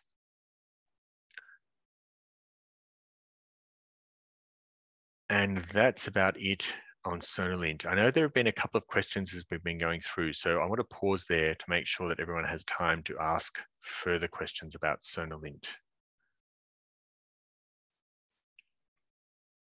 So good question from Sumiyit. It's reasonably common practice to keep commented out code in your code for when you need it in the future. There is a SonarQube code smell for commented out code. Couple of choices. You can either take that out of your quality profile if you don't think that rule is, or if this is a really common practice in the organization, take that rule out of the quality profile completely. You can also, you should also be able to suppress individual instances of this inside SonarLint, I think.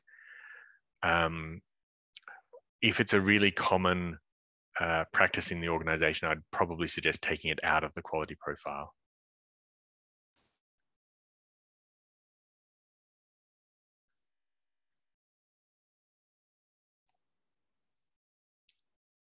Any other questions on SonarLint?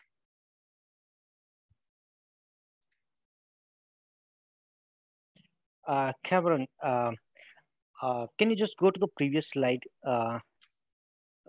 Yeah, so at the right side corner, I can say manage advanced configuration. So in SonarLint, can we do some additional configuration apart from SonarQube? It's not additional configuration, but it's equivalent configuration. So let me just give you a quick, no, actually this is not, let me use IntelliJ because it's a nicer UI. For example, you can configure some exclusions inside SonarLint. So some of the same configuration that you can do with SonarQube, you can also do in SonarLint. Okay. Let's take a look here when this arrives. Okay.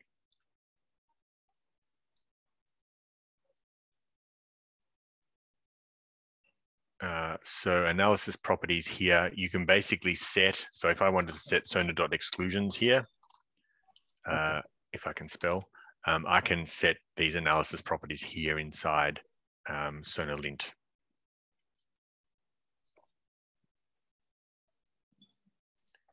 In fact, there's already a separate section for file exclusions if you want to apply file exclusions inside SonarLint. And you can see here's my binding to my SonarQube LTS version. And I've got a project that's analyzed on my local SonarQube instance.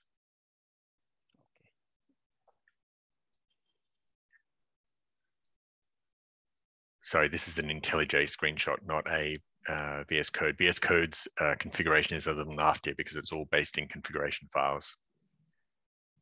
Yeah. Thank you. Thank you. No problem. All right, that is the main content for today. I have about 3 or 4 wrap-up slides, which will take the final 3 or 4 minutes, but I do want to pause quickly for any general questions. We've covered a lot of ground today, I'm really aware. And I should mention, I'm happy to take follow-up questions after these training sessions if there's anything about the training content. Maybe if we can funnel those via Priya or Prashanth, I'm happy to take questions offline. All of our documentation is available both online and in SonarQube. But let me open the floor now for general questions about anything we've covered today.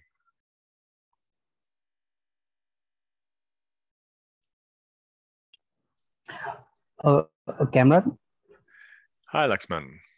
Hi. I don't know if this is the similar question that Milind has asked or not, but can we have different projects set up for 2 different brands? Like, let's say I have a project and some development is going on one of the branch in Bitbucket, and other development is going on, let's say, feature branch. So can I have both these branches configured in SonarQube and get the reports for both? You can. Generally, they're grouped under the same project. So you use the same project key and a different branch analysis. Let me give you an example here. So for example, in SonarQube, we analyze all of our version release branches. So you can see here, we've got a branch for 8.8. This has its own overall code and new code period. We have another branch for 8.9. This is our long-term support version. So it's got already some bug fix pull requests available. It also has its own new code and overall code period. So yes, it's possible, and you can have as many branches as you like. There's no limit per project. So what's the default branch? The default branch is master or main, depending on how your CI system is set up. Sorry, your SCM system is set up.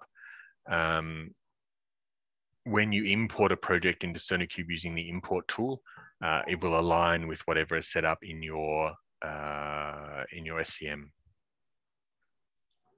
Okay, got it.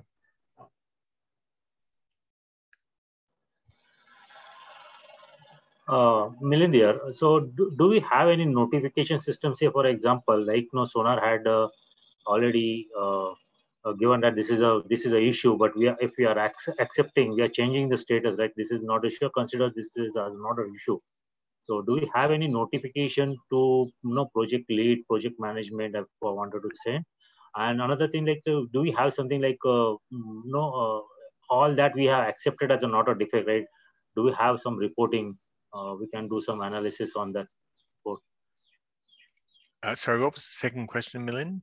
Yeah, do we have anything like, do we get those information, like all that request, all those issues we accepted as a not a defect, right? And manually, we change the status. And so can we have a one report, or we can do the further analysis on some other, in future, right? So any reporting or any notification, or what are the notification system or metrics we can assign, create and configure? Yeah, there are notifications. So per project, let me just grab one. Per project, I can set email notifications for changes in issues that are assigned to me, quality gate changes, issues that are resolved as false positive or won't fix, new issues or minor issues. These are all done by email. For audit reporting, each issue keeps track of its own history. And so you can see who changed the status of a particular issue at any point in its time. Let me just go back to my project again. Let's take a look at one of these issues. If you click on this little drop down here, it's not entirely obvious. This holds the issue history. So if I was to change one of these to let's change it to resolve as false positive. This will now say, okay, this has been changed to a false positive and resolved. So that's all tracked inside the issue itself. If you need to pull that out for reporting, again, the web APIs are probably your best choice. Yeah. So I agree. Like it's good, right? We can see it over here. But yeah, just I wanted to know any events are trigger, or we can know we can write some code in that event somewhere. So yeah, through API we can do that, right? Yeah. Yeah, something which I wanted, like, immediately need to be trigger, or somebody, like if I wanted to send one notification to any project management team. So project managers can sign themselves up for notifications for things like false positives and won't fix. It's self sign up.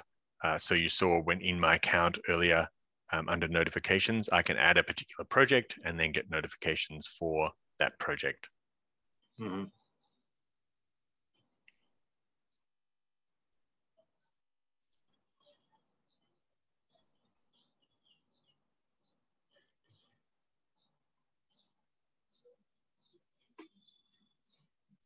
Okay. Let me just take a couple of minutes. We're going to go slightly over time, but I want to take a couple of minutes to give a couple of key final takeaway messages. Hopefully none of these will come as a surprise, because I've been hammering most of these messages all the way through these last two sessions. But here's a wrap up of what we've covered. Code quality and code security is a continuous process. Analyzing the main branches of your project on a regular basis means that you have trend information as well as point in time information. And really that's important to understand if your project and your project teams are moving in the right direction. So I really encourage you to make sure you're automating as much of this as possible in Jenkins and running regular code scans, particularly on those main branches.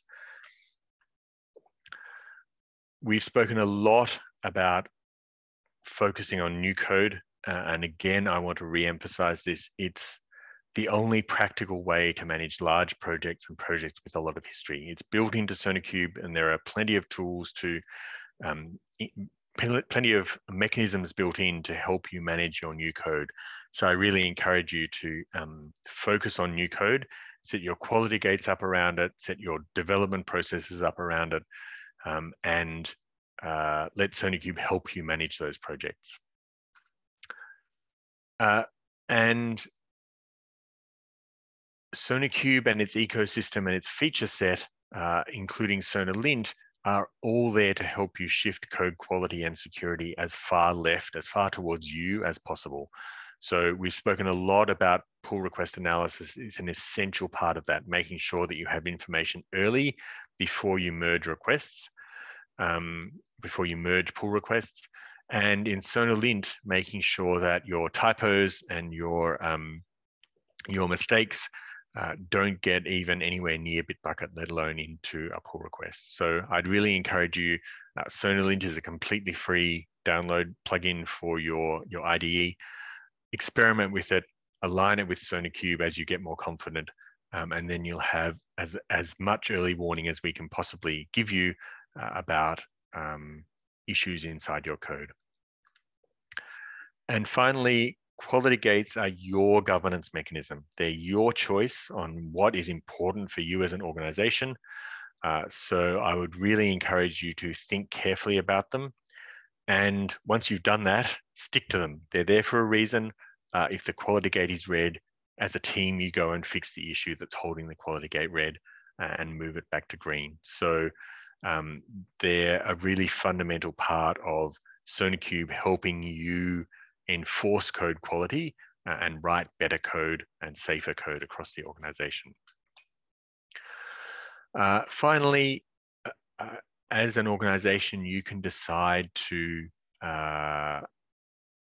do this on a periodic basis and gradually raise the bar across the organization by periodically reviewing your gates and maybe your profiles if you're using the most recent version, to make sure that you're keeping up with new rules that we provide at SonarSource and that you're ratcheting up code quality and security across the organization. So on a final note, Priya has just dropped a feedback form. I imagine that's an internal feedback form. Let me also, if you don't mind, quickly drop in a URL for you. If you have a chance to fill in our feedback form at SonarSource, this helps us improve this training with things that you would like to see more of and things that you would like to see less of. So if you have a chance, please, I'd really appreciate your feedback. I'd like to also thank you all very much. It's been a big time investment from you yesterday and today. You've asked heaps of really useful and important questions, and I hope I've been able to answer all of them. As I mentioned earlier, I'm more than happy if there are some follow-up questions on the training material to handle those offline. So thank you all very much. I'm going to stop the recording here. Thank you so much, Cameron. Thank you so much for the